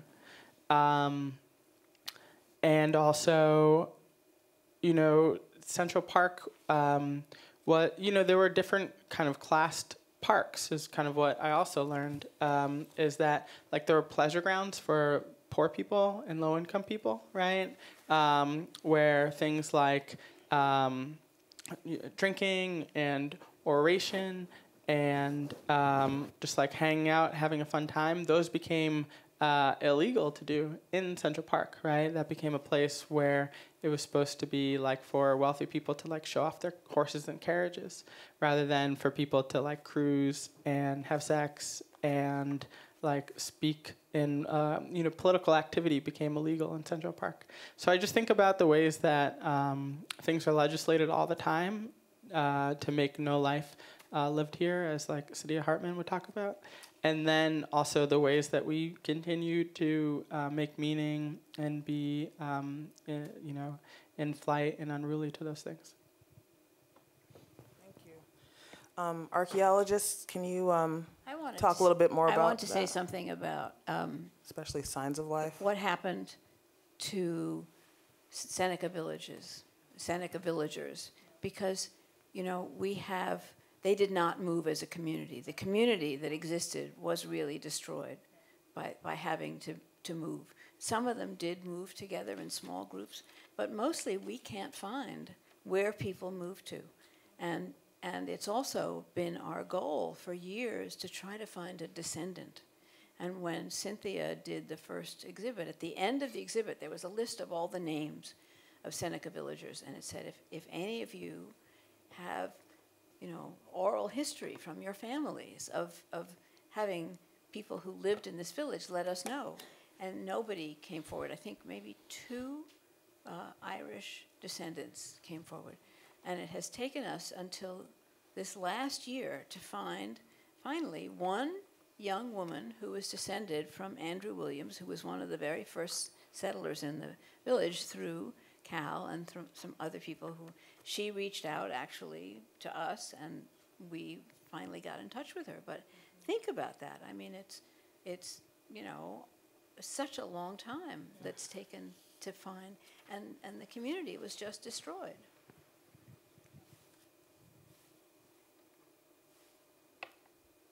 Okay, Sue. Thanks, archaeologists.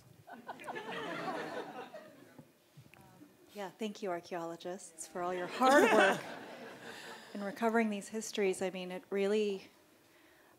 really try to think about the larger patterns and dynamics that emerge from these histories in a way that makes it possible for us to think about what we're living with now and what we see happening before our eyes. But it really is in the specific detail of these histories that we can even discern those patterns or see what's salient in the present.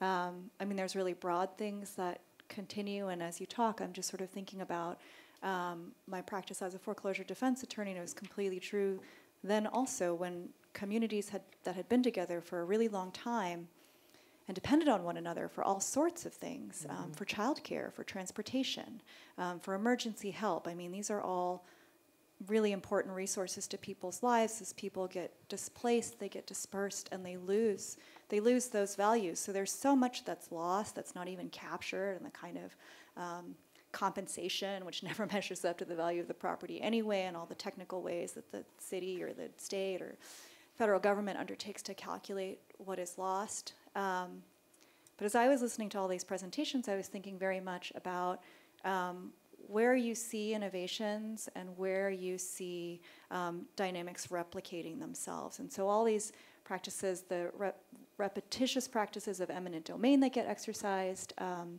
these practices of sort of promising compensation, you know, I think you all heard a lot of similar things coming across these different histories and different stories.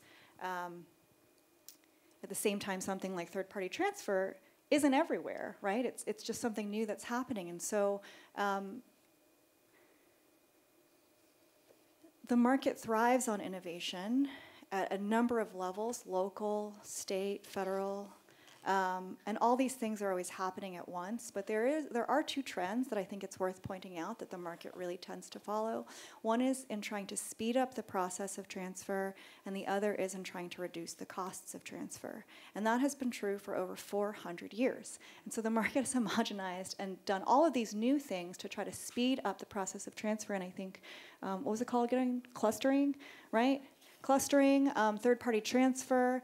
I mean, something like third-party transfer reduces the costs of getting challenged because no one knows what's going on. And it takes a whole lot of energy and resources like you two have done and invested to even figure out what's going on in the first place. And that's something I also saw happening as a lawyer all the time.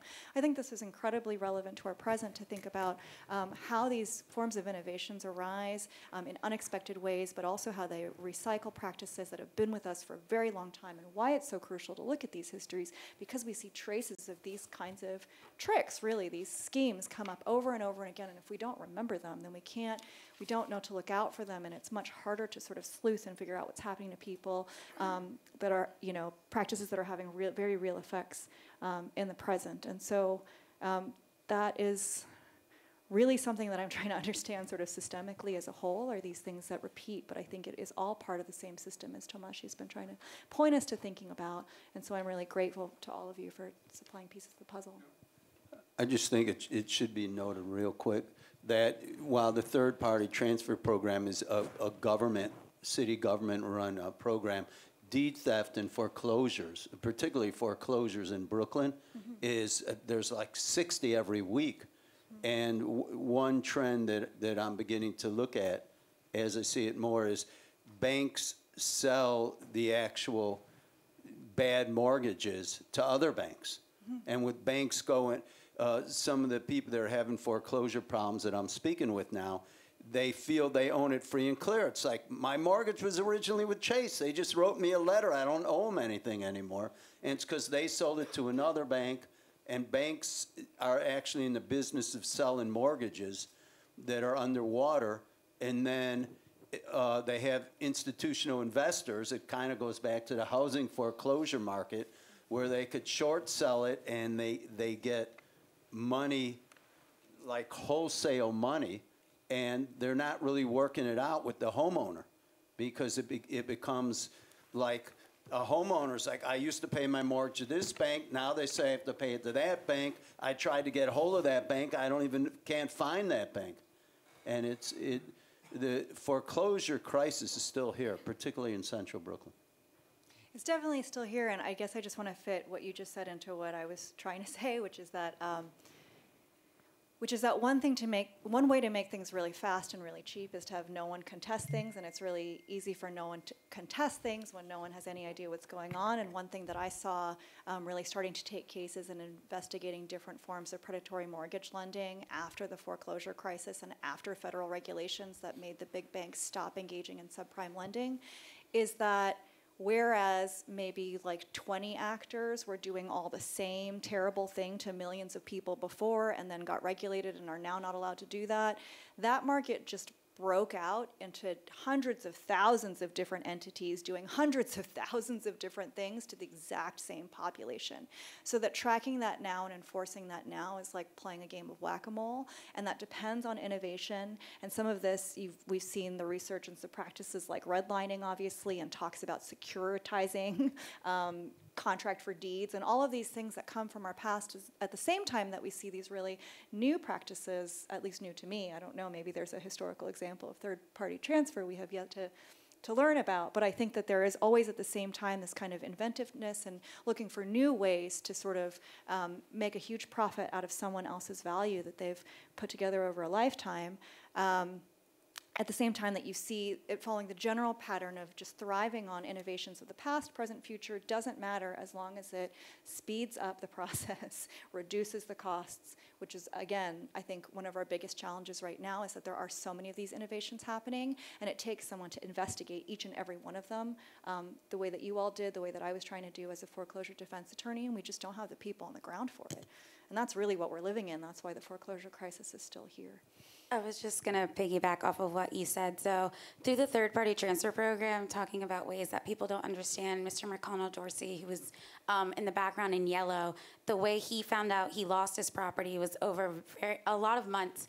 So the way the program works is you get violations from the Department of Buildings, but you actually owe the Department of Finance, but the Department of Housing is the one that takes your house. So because all three of them are involved, it takes so much work to figure out what's the mechanism that sparked you to even get onto the list. Once you get onto the list, they throw you to another department, then they throw you back, then you owe money over here, then your violation's over there. So that is one of the things that they're trying to look at is how to streamline this so that when you owe money, instead of I go to this department, you told me I have a violation, why do I have to walk a whole bunch of blocks or to a totally different borough to pay it off, to then go to a different department to get it back, looking to streamline it and just be like, you're here, pay today, this is what the issue is, and this is how to look at it.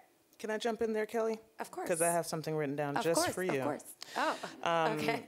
I'm going to ask you to keep on talking a little bit about the families that you three encountered who paid the city, who paid their outstanding obligations, but whose accounts were not credited.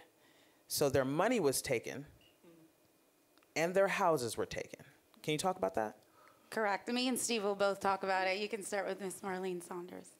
Well, and Miss Marlene Saunders, is this working? Like I said, her son is a professional, and we sat at her kitchen table, and he showed me all the paperwork. He said, here is the bill. I paid it. It says that it's paid. The Department of Finance. And, you know, I've been a reporter for a while, and I'm looking at him. Something's got to be wrong. Something's got to be wrong. And I looked at it, and sure enough, it was paid. I called the city councilman. I'm like, you got to come down here. Something's not right. And in every case, Mr. Dorsey paid, and they had receipts, and there was some problem between the Department of Finance, like Kelly said, and the departments weren't like talking to each other. And they actually took the money, and it was never registered as paid in several of these cases. Right. And I have to say again, the more I look at it, it's easy, and certainly the government is culpable. But the other thing that's a little bit culpable is nonprofits, because as we look at it more and more, a lot of the nonprofits used to work for HPD, that government agency. They know how it works. They've been here when there was a lot of distressed properties. They know the law, and I feel the more we look at it, it's easy to get down on the government, and certainly we need to look at the government, but we also have to look at this process of how nonprofit organizations in the name of affordable housing are able to take control of these properties. I was just going to add, in the case of some people, their money was taken, account never credited, and they continued to pay with good faith that it was just an error. Miss Marlene Saunders, who has turned out to be basically the face case of the entire investigation, she basically, the city did say that it was credited to the wrong account, and in the end said that the error was on her fault and not on their fault when she went down. Mind you, Miss Marlene Saunders still writes a check to this day when she goes to the Department of Finance for her property taxes. Anybody who owns property in New York City, you only pay once a year. It's every June, and it's reassessed every single year. So to say that a woman who's been paying her property taxes with a checkbook for over 30 years gets it wrong, the 1 year she gets it wrong is the 1 year they take her property, is quite significant. The other woman who was mentioned, Judy Ventura, she lives in a co-op with working class Latinos. Many of them, English is their second language. She actually is a bookkeeper at her own company, so she keeps the books for the building. And also the same thing happened to her when she went down there to pay. She still pays in checks. They said that they took her money, that it was their fault that it wasn't credited to the right account, and she continued to pay, again, in good faith, that they were eventually going to change the number on the balance, but they didn't. Also, just to add to something that was said earlier, all these people who fought, these 6 property owners who actually got their property back, they paid out of pocket for their lawyers and everything, so they're still in debt to some of these lawyers just for winning back a deed that should have never been taken from them in the very first place. I want to jump in with another passage from The Park and the People, because this is how it kind of worked in my creative process. Like the past and the present just seemed merged in such a way that was disorienting and also disturbing. On page 70 from chapter 3, most important, many of the Black Seneca residents had something denied to most of their compatriots elsewhere in the city: security of tenure based on land ownership. Throughout the city, few Black New Yorkers owned land because of the barriers imposed by limited financial resources. That hasn't changed. A state law that prohibited Black inheritance as late as 1809. I'm gonna read that again, just so we all understand what this research is telling us. Throughout the city, few Black New Yorkers own land because of the barriers imposed by limited financial resources. A state law that prohibited Black inheritance as late as 1809. Informal racial bars on land sales. Contemporarily, I'd like to include rentals, like the experience of not being able to secure a rentable property once a landowner finds out that you're Black, which is a very common experience. And the high price of downtown Manhattan real estate, which also hasn't changed. In 1850, census takers counted only 71 Black property owners. 10 years later, the number had grown only slightly to 85. In this context, Seneca Village, where the Whiteheads willingly sold to African Americans and where land was cheap by New York standards, offered an unusual opportunity for Blacks who had some savings and wanted to become landowners. At least some Black Seneca Village landowners actually lived downtown. Joseph Marshall, a hardworking house painter and AME Zion church member, owned 5 lots in Seneca Village, as well as his house on Center Street in Lower Manhattan. Among Black Seneca Village residents, land ownership rates were extraordinarily high, with more than half the Black households in Seneca Village in 1855 owning property. African American residents there had a rate of property ownership 5 times as great as New Yorkers as a whole. In 1850, Black Seneca Villagers were 39 times as likely to own property as other Black New Yorkers. And I'd like to add that there's this video that the wonderful people at Sand and Wolf made for the Biennial that includes the walk that Marie took us through the site, and there's a whole lot of footage from that conversation that I wish could have been included, including the part about voting, about how many Seneca Village Black property owners did so in an effort, in an organized and strategized effort for suffrage. Many people owned their properties there and didn't live there. The purpose of owning that property was to be able to vote, which is something that comes up in Tourmaline's 2 scenes that we got to see. Marie, can you jump in on that a little bit about voting?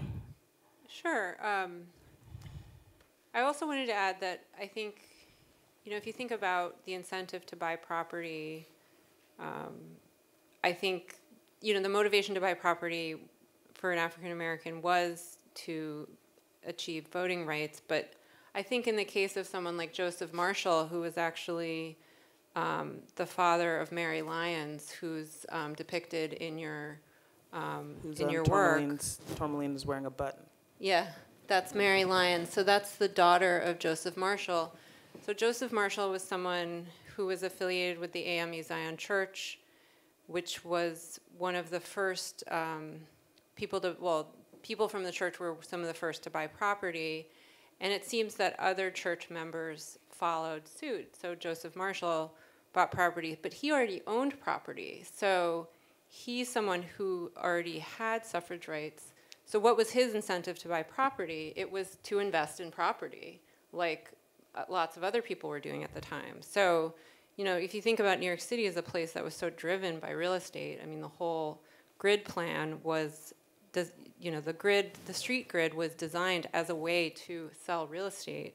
I think it's important to recognize that African Americans who were buying property in Seneca Village were doing the same thing that their white counterparts were doing. They were investing in real estate. And those that did not already own real estate were also doing it as a way to attain voting rights. So I think, you know, Albro Lyons and Mary Lyons, they inherited the property from her father, Joseph Marshall. They also owned additional property downtown. So this was just an investment that they were then paid out for when the city enacted an eminent domain. I think one thing that's interesting is that, at least as far as, you know, the research that I did for the film, property values greatly increased uptown after Seneca Village was destroyed and the park was laid out. So I think that that's like definitely part of, you know, the conversation, right, is like really enriching the white landowners around the park, and then having a like pristine, you know, a pristine park to do that, and that is actually not separate from what happens all the time right now. You know, it's the like same language. Exactly. The wasteland to paradise. Yes. The neighborhood is safe now. Neighborhood safe it's now. welcoming now. In San Francisco, before leaving San Francisco, I saw something published in the Chronicle about urban pioneering, urban pioneering of Oakland that had been previously considered a no man's land. Right, and the Atlantic to Sea of the Bones was a short film that I shot, you know, part of it on top of the Whitney, because, you know, the Whitney is also implicated in this legacy, right? We're on a place on, you know, on the west side and the piers that was formerly a place of like black, queer, and trans life, right? That was thoroughly, you know, policed and gentrified, and people were pushed out. And now it's like a fancy place to go to, like the Apple Store and like see some art, you know. And it's like, so we're all like moving through these really intense legacies that are ongoing. But I think that Seneca Village and Central Park, we see them in some very poignant, extremely violent ways that have very much to do with ownership. We have about 10 minutes left on the clock, unfortunately. So I want to open up less than that. I'm getting looks. I'm getting served face. Face service. So I'd like to open it up for maybe we have room for, oh, really, just one? Please, Andy?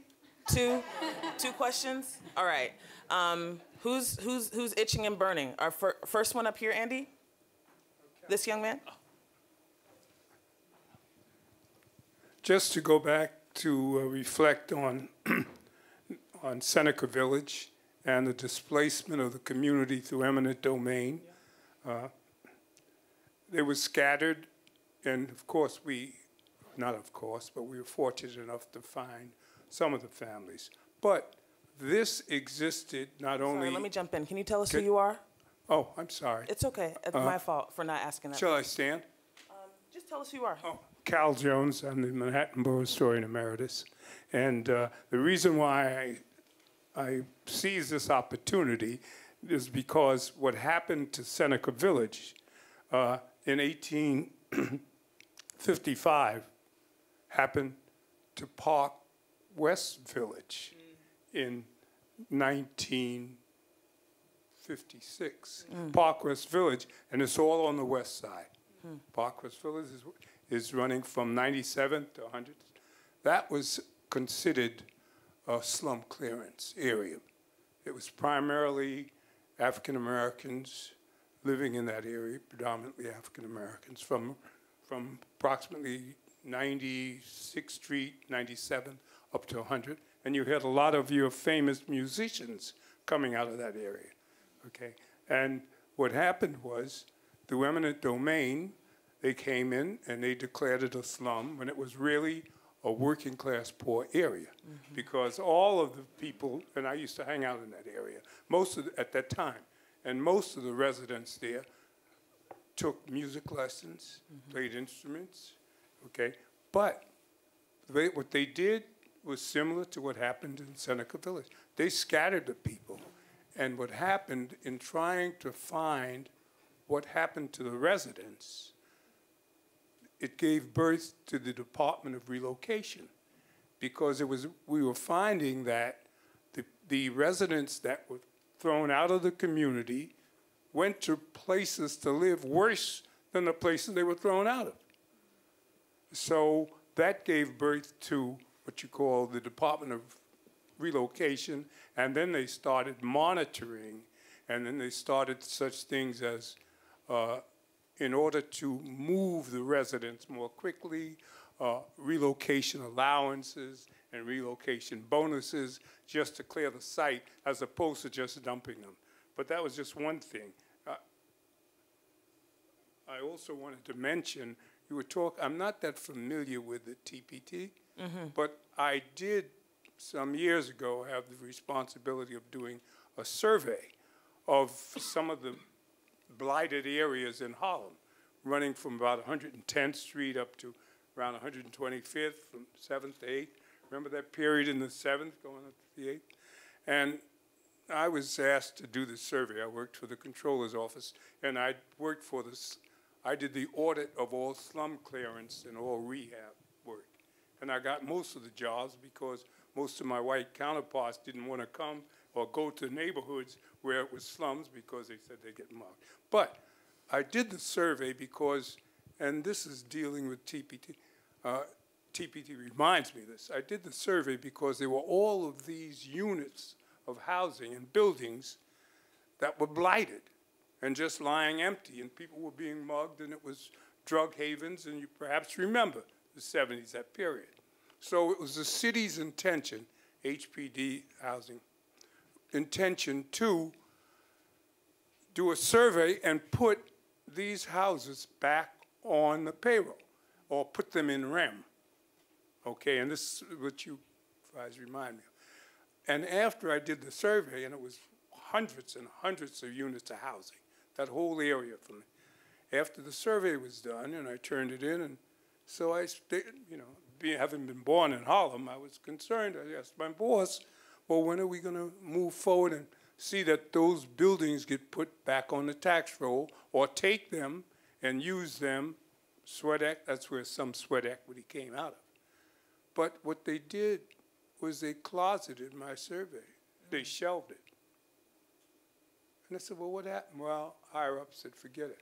Now, it was known that most of the landlords had walked away from the property, it was not being serviced, and they were not paying taxes. So here, when you were telling me about TPT, and I'm listening, okay, here was an opportunity where they could have taken housing, given it to the poor, but because it was people of influence, they did not put it in REM, and they let it lie until now they're gentrifying.